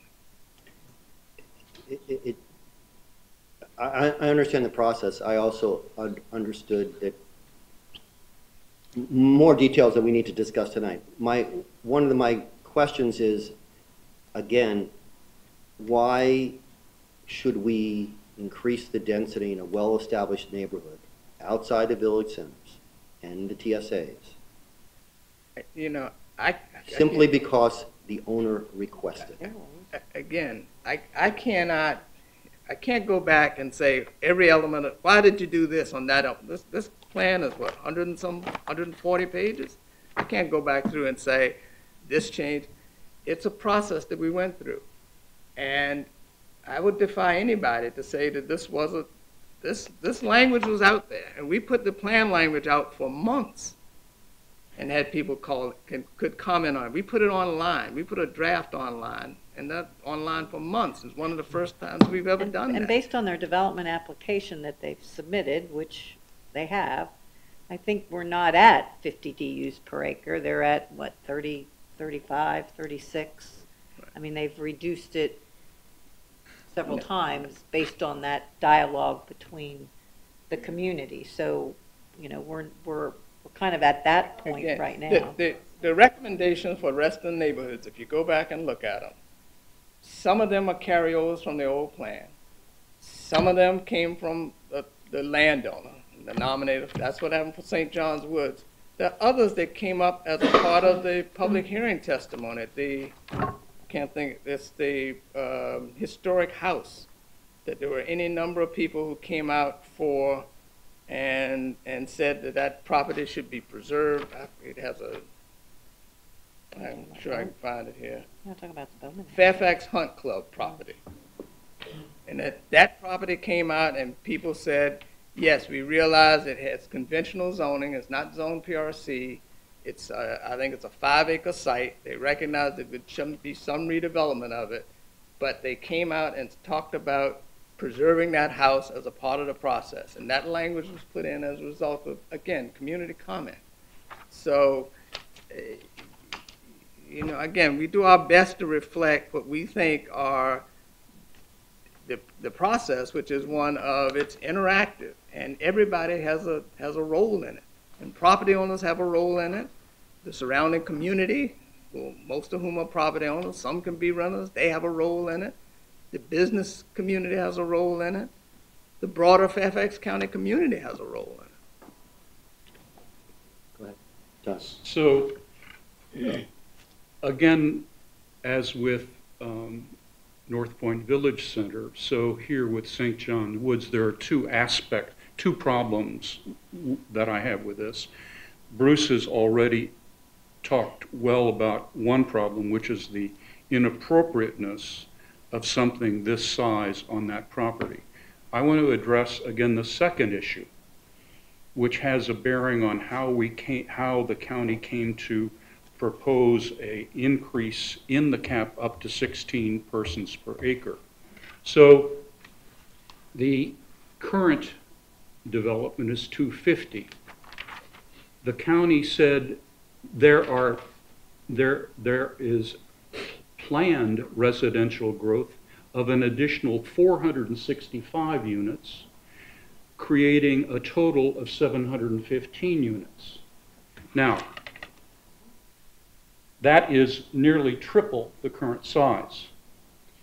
Yet, the Reston Association Design Review Board, which does have jurisdiction in this matter, limited but real, has told the St. John's Woods developer that their proposal of 481 units, not 715, but 481, and their later proposal of 441 units, again far from the 715, were too massive to be consistent with the Reston Master Plan. So if these unrealistic numbers are part of the formula for deriving the 16 person per acre cap proposal, it's off. So there are two instances, I believe, the North Point Village Center and St. John's Woods, where erroneously inflated numbers were used to arrive at the calculation of a need for 16 persons per acre as the cap. I don't think they're erroneous. I think we just based it on the max potential, which is what we were trying to, okay, what, on the spectrum, 50 DUs per acre times the acreage, you get the number of units, you have what was already counted plus the addition, and that's where we came up with. I understand how you did it. Right or wrong, but they're not erroneous. They're just, well, you're talking about, the max potential when we were talking about something over, a 50-year period. But you are telling us, and Fred very graciously told us, that these are max projections and we don't expect them to ever be. But then why do we have to change the cap now? This is a huge problem. This only encourages, number one, you change a cap, that is only telling a developer, if you press hard enough, at some point you can raise it again. That's number one. And number two, I think we've pointed out that the figures we're coming up with are monks scream. There's no way we can accommodate, without the cap raised, what we are facing. Whether it's built or not, we don't know, but they're getting permission to build it. The zoning is there. Every time I look at the Board of Supervisors, there's another zoning change being suggested, proposed, or voted in. And this is all post-Reston being our master plan, our comprehensive plan being approved. So, there's a huge concern of what's happening, and once those zoning things are passed, the Board of Supervisors now, if they can't be rescinded because we're a Dillon state and all this other stuff and you can't redo zoning, what choice is this Board of Supervisors that's passing all these changes giving to the future if and when needs change and we need to ratchet that down? There's the assumption that it's always going to go up. Well, we're telling you we have limited real estate. We can't put in more roads. We can't put in more fields. We can't put in more schools because we can't afford the land, so we're going to put them in high-rises. If we can afford to buy the high-rises, you see the point that at this point, we can't get across town Now, we hope that when the second phase of the subway goes away, that those people won't all be coming in here. We don't know. As you said, you have to wait a while to see what the result is. Well, I don't, other than this flux of traffic in for the Wheelie Station, which can't it just can't it can't accommodate all of what, can't explain everything that's coming in. We're gridlocked now, so we're saying, we live here, there's 60,000 of us, we pay our taxes, we support you, we work and we say, Fred, we have a relationship that goes back. And I'm testifying meetings. You've worked together a lot. And I honestly adore you. But I also want to strangle you, and I don't know one instance. I don't know one instance where complaints have resulted in any change, and that's been my mantra. You can have all of the hearings, but if the citizens aren't, at some point, Hunt Club, that is the one thing. Can you think of other citizen concerns in Reston where things have been drawn back from what they were planned for because you heard this massive citizen protest? Well, St. John's Wood is part of it. I mean, it started out at 50, and now they're down to, Yeah, and it's that, and thank you. But the amount of effort that's going into this, over and over, project by project by project, we need, as a community, not to be, hopefully, they're coming again with something. There's this project and this, we want some help from the people that we trust to plan for us that, hey, wait a minute, maybe we better reconsider. I wanted to emphasize that we could spend project by project, and obviously you understand the deep sense of commitment by the community to getting this right. And St. John's Wood is an example where the community stood up. I would only say that one of the goals of working on the Reston Master Plan was that we don't have to have citizen soldiers fighting every project or projects that seem out of whack. We are not going to resolve. What I draw from this is that we're where we were when we started on St. John's Wood. Well, but I think the process works. But what I'm hearing is, we have these fears and concerns, but I'm also hearing that the process works in the context of. You said, well, what is the right context for Northwest? Should it be developed? I don't know. There's no development plan out there. And I trust the process that says if somebody comes in, the comp plan says, if you're going to come in with a redevelopment plan, you have to first work with your neighbors. Now, it could be the people around there today. It could be 15 years from now, which means there'll be another set of neighbors who will have a different view of what is the right context or what is not the right context or whether this is overwhelming or not overwhelming. Again, people could suggest 30 DUs per acre is the answer. I don't know that. But the plan provides options and opportunities. That's what the plan provides, is an opportunity for somebody to come in with a redevelopment plan. It doesn't guarantee them 50 DUs per acre. It says, yeah, if you do all of these great things, I can tell you, when Bob Simon came out talking about the village centers, he saw them as high-rise developments around the plaza. And that, again, that's what he said, because he said you needed that kind of density there to have people to form it as a gathering place. Right now, most people would suggest that the village centers are operating as shopping centers. Now, for those who love shopping centers, they're happy. But for those who see something, who want something more, or something perhaps better than a shopping center, then that's an option and an opportunity. And to be candid with you, the retail sector who knows what's going to happen in the next 5 to 10 years.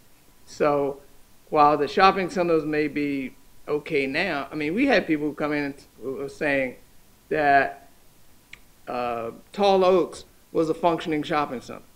And I can tell you, having seen decades of empty, you know, Burger King or whatever the heck it was, that's gone, the grocery store is gone, 3 or 4 iterations, it was, right. It really was not a functioning center, but that didn't keep people from coming out saying, oh, but why not a Trader Joe's, or why not this, or why not that? So at some point, again, while it may be challenging as to how you redevelop these areas, it may be a viable option when you have disinvestment in an area. And again, Fairfax County has been very fortunate as to not have disinvestment as a problem. But communities have disinvestment as a problem. They do anything in the world to get what we get through our processes. Because again, disinvestment takes everybody down. Because again, it's abandoned, it's dragging on property values, it becomes a nuisance, and there are any number of things that happen when you see disinvestment. The good news is we don't see it, and I don't suspect that we will. I need to move to our final topic. I just wanted to acknowledge that in our communications, when we talked about the 50 DU per acre, We're going to touch on that. we're going to touch on that 50, the recommended. For the transit station areas. Are you talking about the single site? Well, I was really talking about where a point of where I thought we had agreement was on the 50 plus Oh, yes. category. Yes.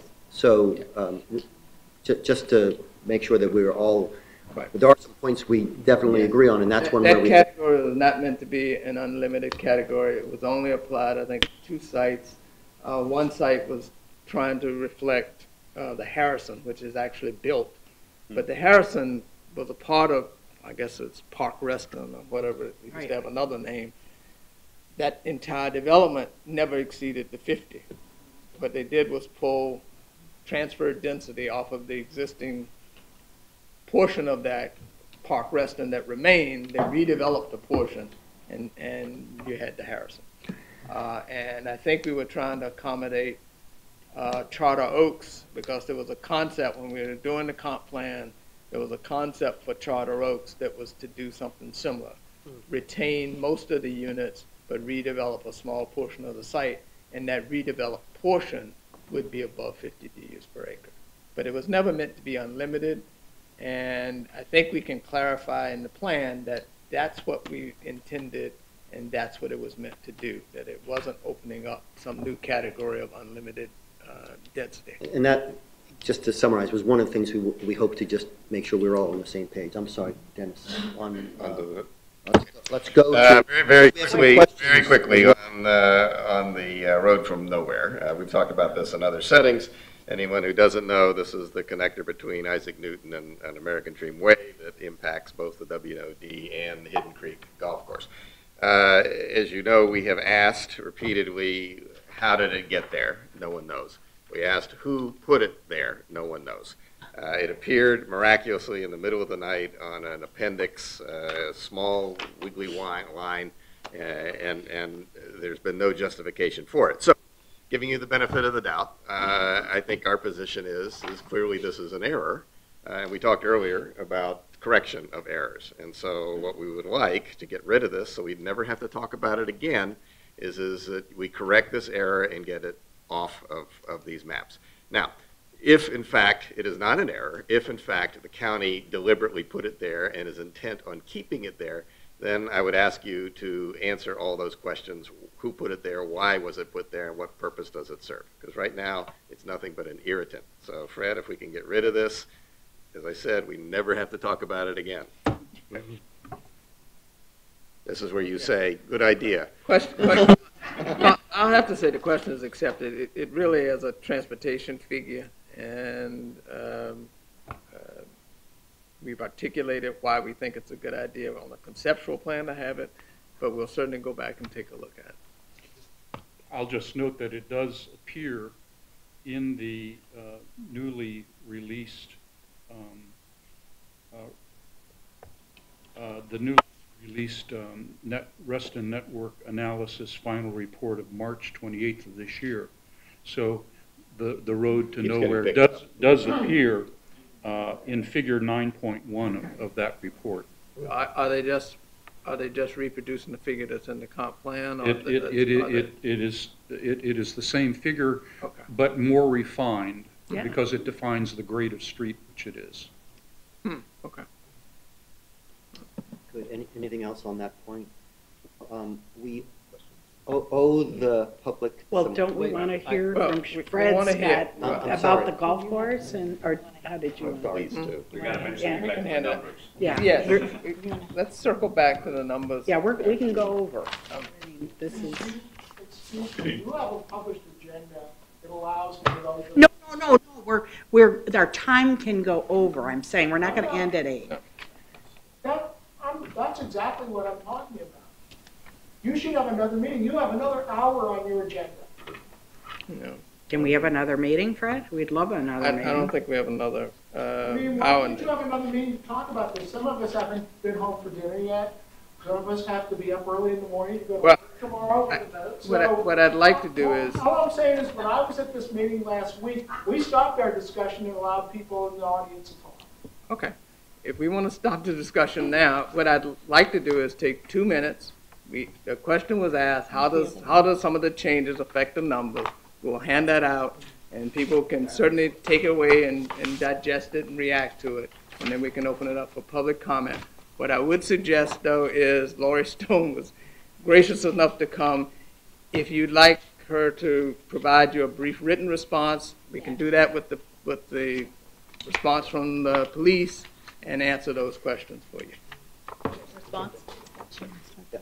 I believe, I can't speak for everyone, but makes a lot of sense on the circumstances, and it will give time for the public to have their questions. Sorry, Lori, but thank you for that. Enjoy this conversation, I'm Very sure. much so. Stimulating. Yeah, she bought the movie rights. We got plenty, these are all, we got plenty. We got You plenty. want to hand them out? Yeah, we'll have it. And this will be sent to us electronically. I so just want to we make sure can you all have post it. it. Yeah, we can send it to you. So can we proceed, we're in agreement, we're going to proceed to our audience questions. As you noticed, we have 2 minutes per person, and we welcome audience questions. And please come up to the mic.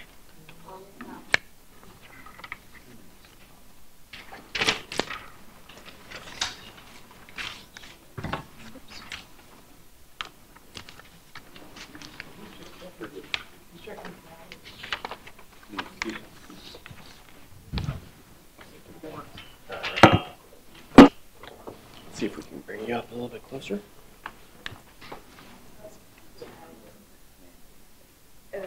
I appreciate the Would you opportunity. identify yourself? I'm Stuart Gibson. I live at 11339 Orchard Lane. I'm a Reston newcomer. I've only lived here since 1984. And I appreciate the opportunity to have the discussion. And one of the things that Fred pointed out was that a lot of these changes have been gone through without any objection. And I kind of feel like this is the story of the frog in the pot of water. And we're finally getting toward the boiling point. The frog is realizing that we're all going to cook. When I hear 44,000 dwelling units in the transit corridor, by the way, Fred, 62,000 and 88,000 is 150,000, not 130,000. So we're talking about more than doubling the number of people who live here now. So having made that point, having felt like the frog now, I go back to one thing, and I'll end with this. I'm a Cubby guy. I think you begin with the end in mind. And the question is, what's the end in mind? Is the end in mind to have as many people as we can cram into the space that we live in, living here? Or is the end in mind the idea that we want to maintain or improve the quality of life for people who live in Reston? I actually believe it's the latter, not the former. And if having more people live here improves the quality of life, so be it. And that's a good thing. But having more people living here just for the sake of having more people living here is not an end that I think is worthy of even discussion, let alone approving. And I think as these discussions move forward, we need to be able to identify what it is our goal is Because if we don't know where we're going, when we get there, we may be in the wrong place. Thank you. Please. I'm sorry. No, John, John. I miss. Hi, I'm Walt Culver. I live in Mallard's Landing. When March 6th came and the current comprehensive plan was published, it's 184 pages, I got it almost immediately downloaded. And it turned out it was 3 weeks before we had our annual meeting for Mallard's Landing. We're a group of 48 townhouses. I went through the plan and came up with about 5 pages of notes. I actually read pretty much every page and presented it to the Mallard's Landing board and the homeowners, and a great deal of concern was raised. They asked me, what can we do about it? I said, well, you know, we obviously as citizens, we can affect our opinions on this. They said, well, why don't you go out and at least in South Reston and try to get other boards, other condominium boards, other townhouse boards together and figure out what they say about it. So I began doing that and got the addresses from Reston Association, and to the extent that they were accurate, I've now, in a sense, I can speak for 1,563 households.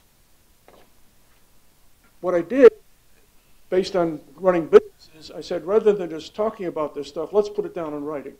So I put together a 2-page letter to be sent to Supervisor Hudgens, with the boards interacting with me to say, what should this letter say? I can send it at your convenience. I'm still collecting additional people who are signing on to it, but I can send it out in the next week or two, whatever is convenient. The message is this. A, the people say the plan is well done. And in the plan, on the very first page, it said village centers are very important to us, and the resident friendliness of the village centers is key to the entirety of our way of life. We like that. Everybody liked that. The second thing is the chart we've been talking about, which reflects, at least for South Reston, the fact that South Lakes Village Center is due to grow per this, and this was back in late last year, by a factor of 4.1 to 1, and Hunter's Wood is supposed to grow by 3.4 to 1. How that can be done and maintain resident friendliness is what's concerning to the people who are signing on to this letter. The recommendation that we're writing up, which and we're not county planners or city planners, but basically what it says is, currently in the plan on page 64 for each of the village centers, it says, currently there's no redevelopment plan for this village center. That's a little bit too wide open for us. What we are suggesting to be done is a general framework be put together that allows growth, and without defining, we're not in the business of saying whether there ought to be 16 people per acre or 15 people per acre, whatever. Whatever growth is, it should, unless otherwise modified, it should reflect the land uses that exist there today. If there's going to be significant building height or mass added commercial intensity or parking intensity, that it should require a new amendment to the plan predicated on both property owner participation and substantial agreement of community residents in a public meeting. That's what the letter's going to say. Again, I see that there are some changes that have just been handed out tonight. That's not reflected in the letter, and it makes no sense to try to rewrite the letter to reflect that. But this represents the position, at least as through their community boards, of 1,563 people. 1,563 households, around 4,200 people. Thank you. Thank you. Thank you.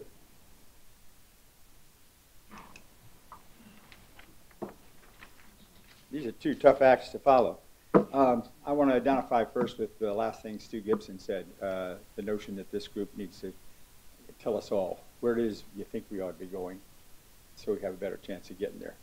But I thank you all for this process, because I was at the South Lakes meeting, I don't know, 6, 8, 10 months ago, whatever it was, you've come a long way, baby. You guys have spent a lot of time getting down to the issues and having a rational discussion between the community and the folks from the county. I think you've all done an outstanding job. I appreciate the process. I've learned a lot. I learned tonight where St. John's Wood came from. I didn't know that it was part of a legitimate, planned process, that it was put up there for authorization. It was authorized. And now it's dwindling before our very eyes because the Reston community processes are at play, and that's the way it's supposed to work. I think the outcome might be a good one, but it has legitimacy. It has legitimacy for discussion from that point because it got there the right way. Fred corrected me on that tonight. I had only one very small question coming out of the conversation I've heard tonight, and that's village centers and the example raised by Mr. Mooney. North Point, and I heard you say 154 units were going to become 1,360, a 680% increase or something. And then you said some other things that were very important. There's no way that that's sustainable. You don't have enough parking. You couldn't get to it. And I never heard an answer from the other side.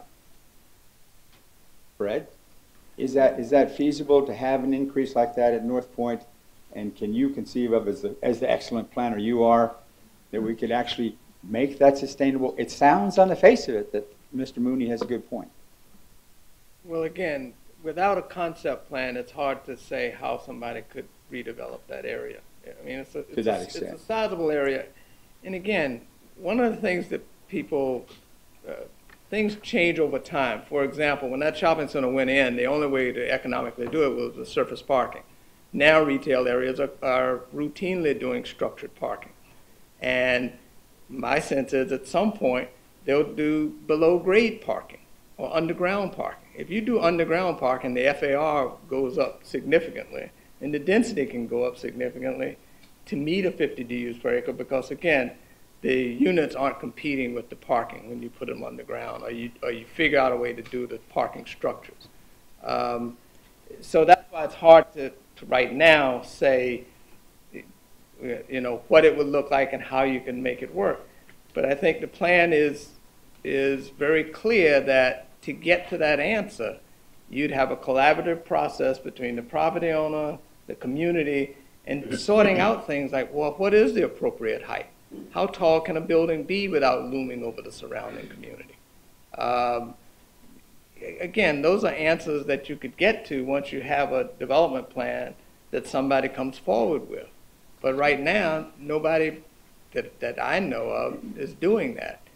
And without that, it's hard to set the parameters for this area with respect to how tall will the building be, how much mass will there be, how much open space will there be, what kind of plaza, what kind of gathering place, what might you do differently, what kind of retail are you trying to accommodate.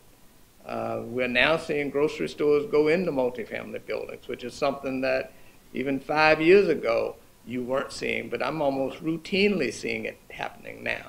So there is a possibility, and quite frankly, the village centers are taken up by the grocery stores. That's the big space user.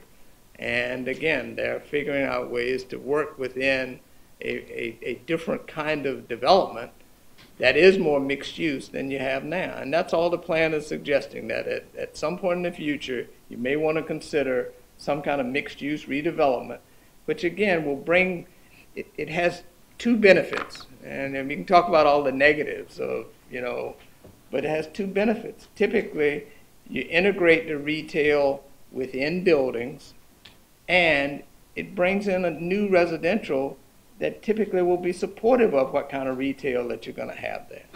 So, one of the things that when you look at our village, the village centers in Reston, a lot of them walled off. I was amazed that, quite frankly, when I looked at a map of North Point, that it included the residential behind it. Because quite frankly, you would make no connection between the two. It's very hard to define that there's any kind of connection. Because again, it's no different from a lot of places in Fairfax County where we have a retail center and behind it we have residential development. South Lakes is a little bit better, but not much better. I think Hunter's Woods probably has more integration than most, but that's because it was one of the first. But again, there's some opportunities there, and all the plan was trying to do is set up an avenue for some of those opportunities to be explored in the future. It doesn't mandate it, it just provides the opportunity. Thanks. I missed that. You left a bomb laying out there on the floor. I thought you really threw a good device there. But there's more discussion here that's needed. More discussion to be had. Yeah, much more. I appreciate everything you guys have done tonight. Thank you. And I apologize, by the way, Leslie, for calling it an erroneous calculation. No, that was really the wrong word. To me, it was an unrealistic calculation, and that's what. That's fair. So, hi, my name is Lynn Mulston, and I live in the Tall Oaks area on Links Drive. And I serve as a director on the Reston Citizens Association, and I also serve as chair of the Rescue Reston North Course Committee. And Fred, I wanted to ask a question when we were discussing village centers pertaining to Tall Oaks.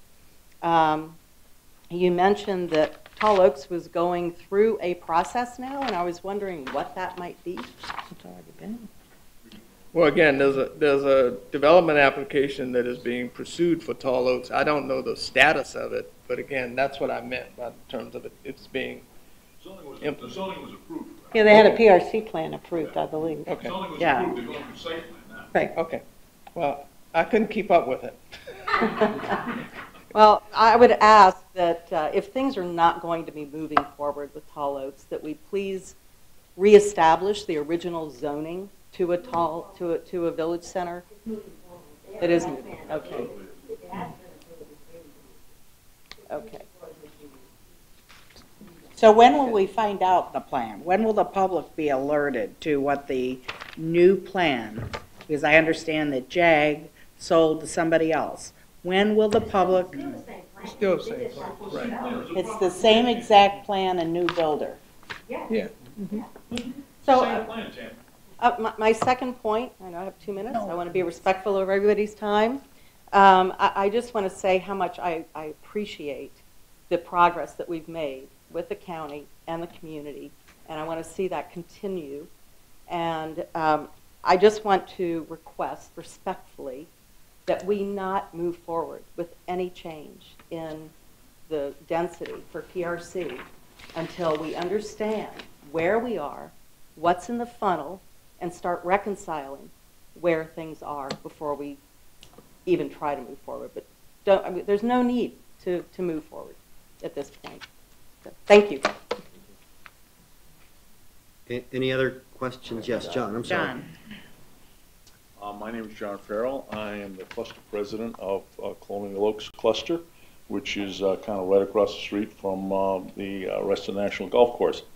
As many people know here, I've also been practicing land use law in this august community for 33 years, really.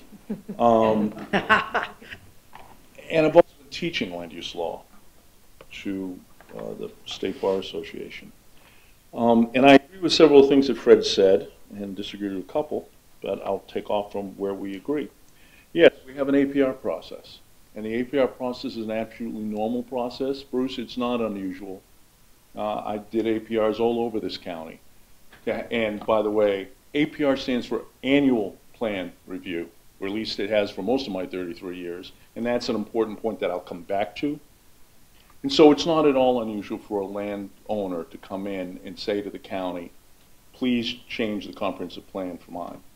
It's also not unusual for a landowner to come in for what we call an out-of-turn plan amendment that is outside the APR process. And the APR process, for those of you not familiar with it, we would frequently cut the county up into quarters, thirds, halves, and half the year we'd be looking at northern Fairfax, and the next year we'd be looking at southern Fairfax. And even though it was an annual plan review, some of those reviews would go on for 5 years before all of the cases that have been applied for had been resolved.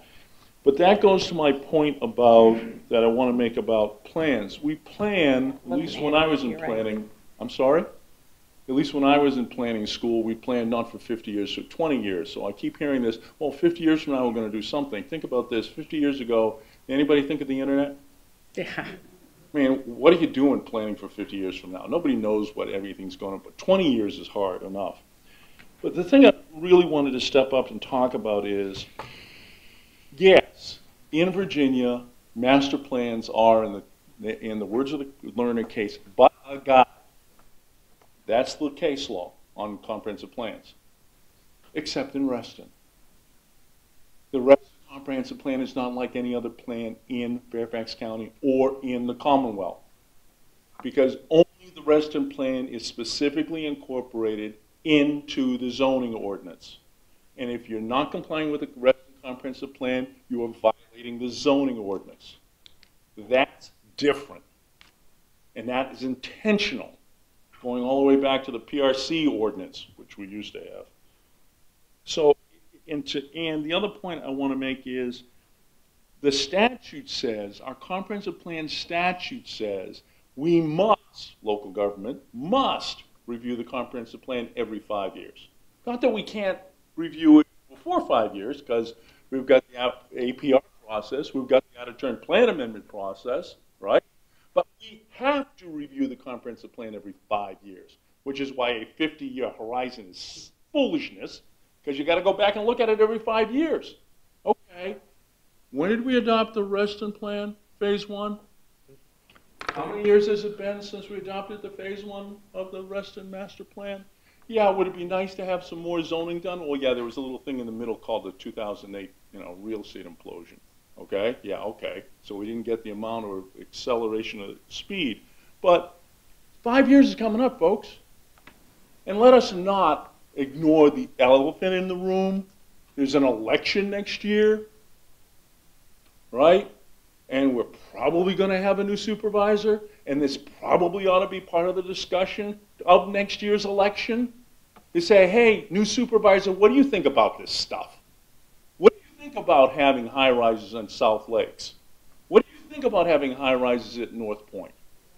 And is that supervisor going to have an opportunity to have input if we adopt a PRC ordinance this year or next year? Have we precluded that supervisor having freedom of action during their new term? And should we be doing that given the proximity of an election? Those are my thoughts. Thank you. Well said.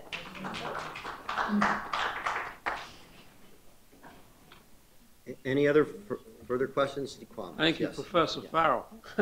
I'm Rob Whitfield with the Fairfax County Taxpayers Alliance, and I've lived in Fairfax County for 40 years and worked in Reston and lived in Reston 20 plus years. One thought came to me as I was listening to the village centers, that the village centers are an ideal place for the senior citizens of our community to live, and that therefore we should be providing incentives for 100 plus units of senior living proximate to the supermarkets and the other amenities. So I don't have a problem with 50 units per acre of senior citizens housing, because obviously the parking requirements and the trip generation is much lower. So I completely lost track. Fred, does the comprehensive plan for Reston have any section at all about elder accommodation? I'm sure it does, but I'll look and see. So not to be honest tonight, policy but plan. I would like the thinking going forward to encourage, and perhaps the right word is incentivize, location of additional, there are facilities near. The facilities at most of them now. Right. I'm just saying is certainly at North Point, there's an opportunity to build that into the plans, and even at the, what is it called, St. John's Woods. Because in Arlington County, John perhaps can confirm this, there are places where there's, 125 units per acre? Probably. But the thing that makes Arlington different than Reston, the transit station areas, Boston to Roslyn, those areas are typically, 165 to 200 acres max? I don't know. Well, that's my memory from a presentation by somebody from the county. So Fred, is it correct that the TSA areas or the planned areas in Reston are 1,700 acres. That's the number that's in my head. That's the number I've seen, Rob. So my concern is that's as big as Tyson's Corner. So therefore, any decisions we're making for this community involving such a large land area. When I worked in real estate 20 plus years ago, the FARs in whatever it was, I3, I4, I5, I don't remember, development was typically at 0.3 to 0.5 FAR. And then maybe in the last 20 years, as structured parking started in, land values maybe permitted it, we got maybe higher than 0.5 FAR, but except, of course, the town center, which already had unlimited development. So my concluding concern is land use and transportation have operated on separate tracks, and here we have, tomorrow, the board is considering the Reston Crescent project. I have zero idea of what transportation proffers.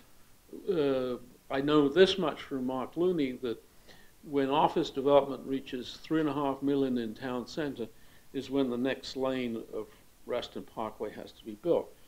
But I guess the totality of what's within a mile of town center, I have no damn idea of the time frame of any of the improvements, including those mentioned by Tom Bashadny at a meeting here a couple of weeks ago.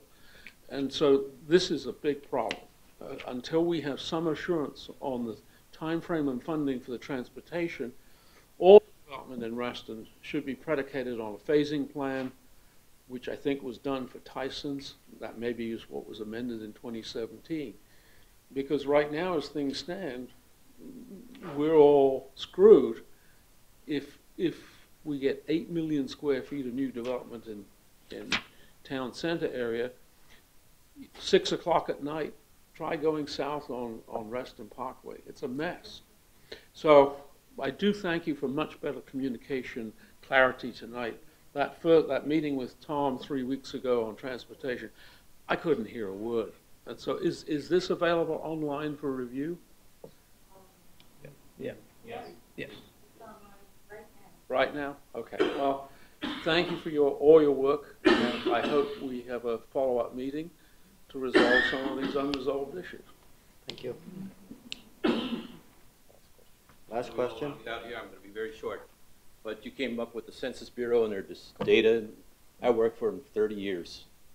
And the one thing that the Bureau does is they conduct numerous studies to see how people react to it, how best to approach people, and how to deal with communities. And what I found tonight is seems to be very little lacking in terms of addressing the people side of it. It's all with all the planning. You know, I helped plan some of the censuses. I evaluated them, and I have not heard much about the people portion of it. And you should be studying that, just like the Census Bureau does. Okay?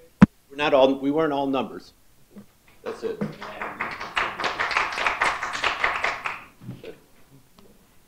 I'd like to thank everybody's participation from the community, from the county, from the RA, from CPR and the other community organizations. Obviously, there's a lot of passion in the community. There's a lot of investment by the county in doing the right thing. There's a lot of desire on the part of the people at the table to where we think things aren't quite right to get it better. And that's really what we hope comes out of this meeting. Thank you all very much. Thank you. Thank you guys very much. And I'd like to just say one last thing. Tonight we did not cover stormwater. We did not cover green things that we're concerned about. We didn't cover noise. We didn't. The stormwater goes into the dredging of our lakes, which costs us a lot of money. We didn't cover fire, which I apologize to you. We didn't cover police. So we do have a lot more detail that we would like to share and discuss then. But thank you so much to everyone. Well, I think the purpose of the report was to address the 40 items that was part of the discussions that we had. Yeah, well, the public facilities took the schools, and that was a full night.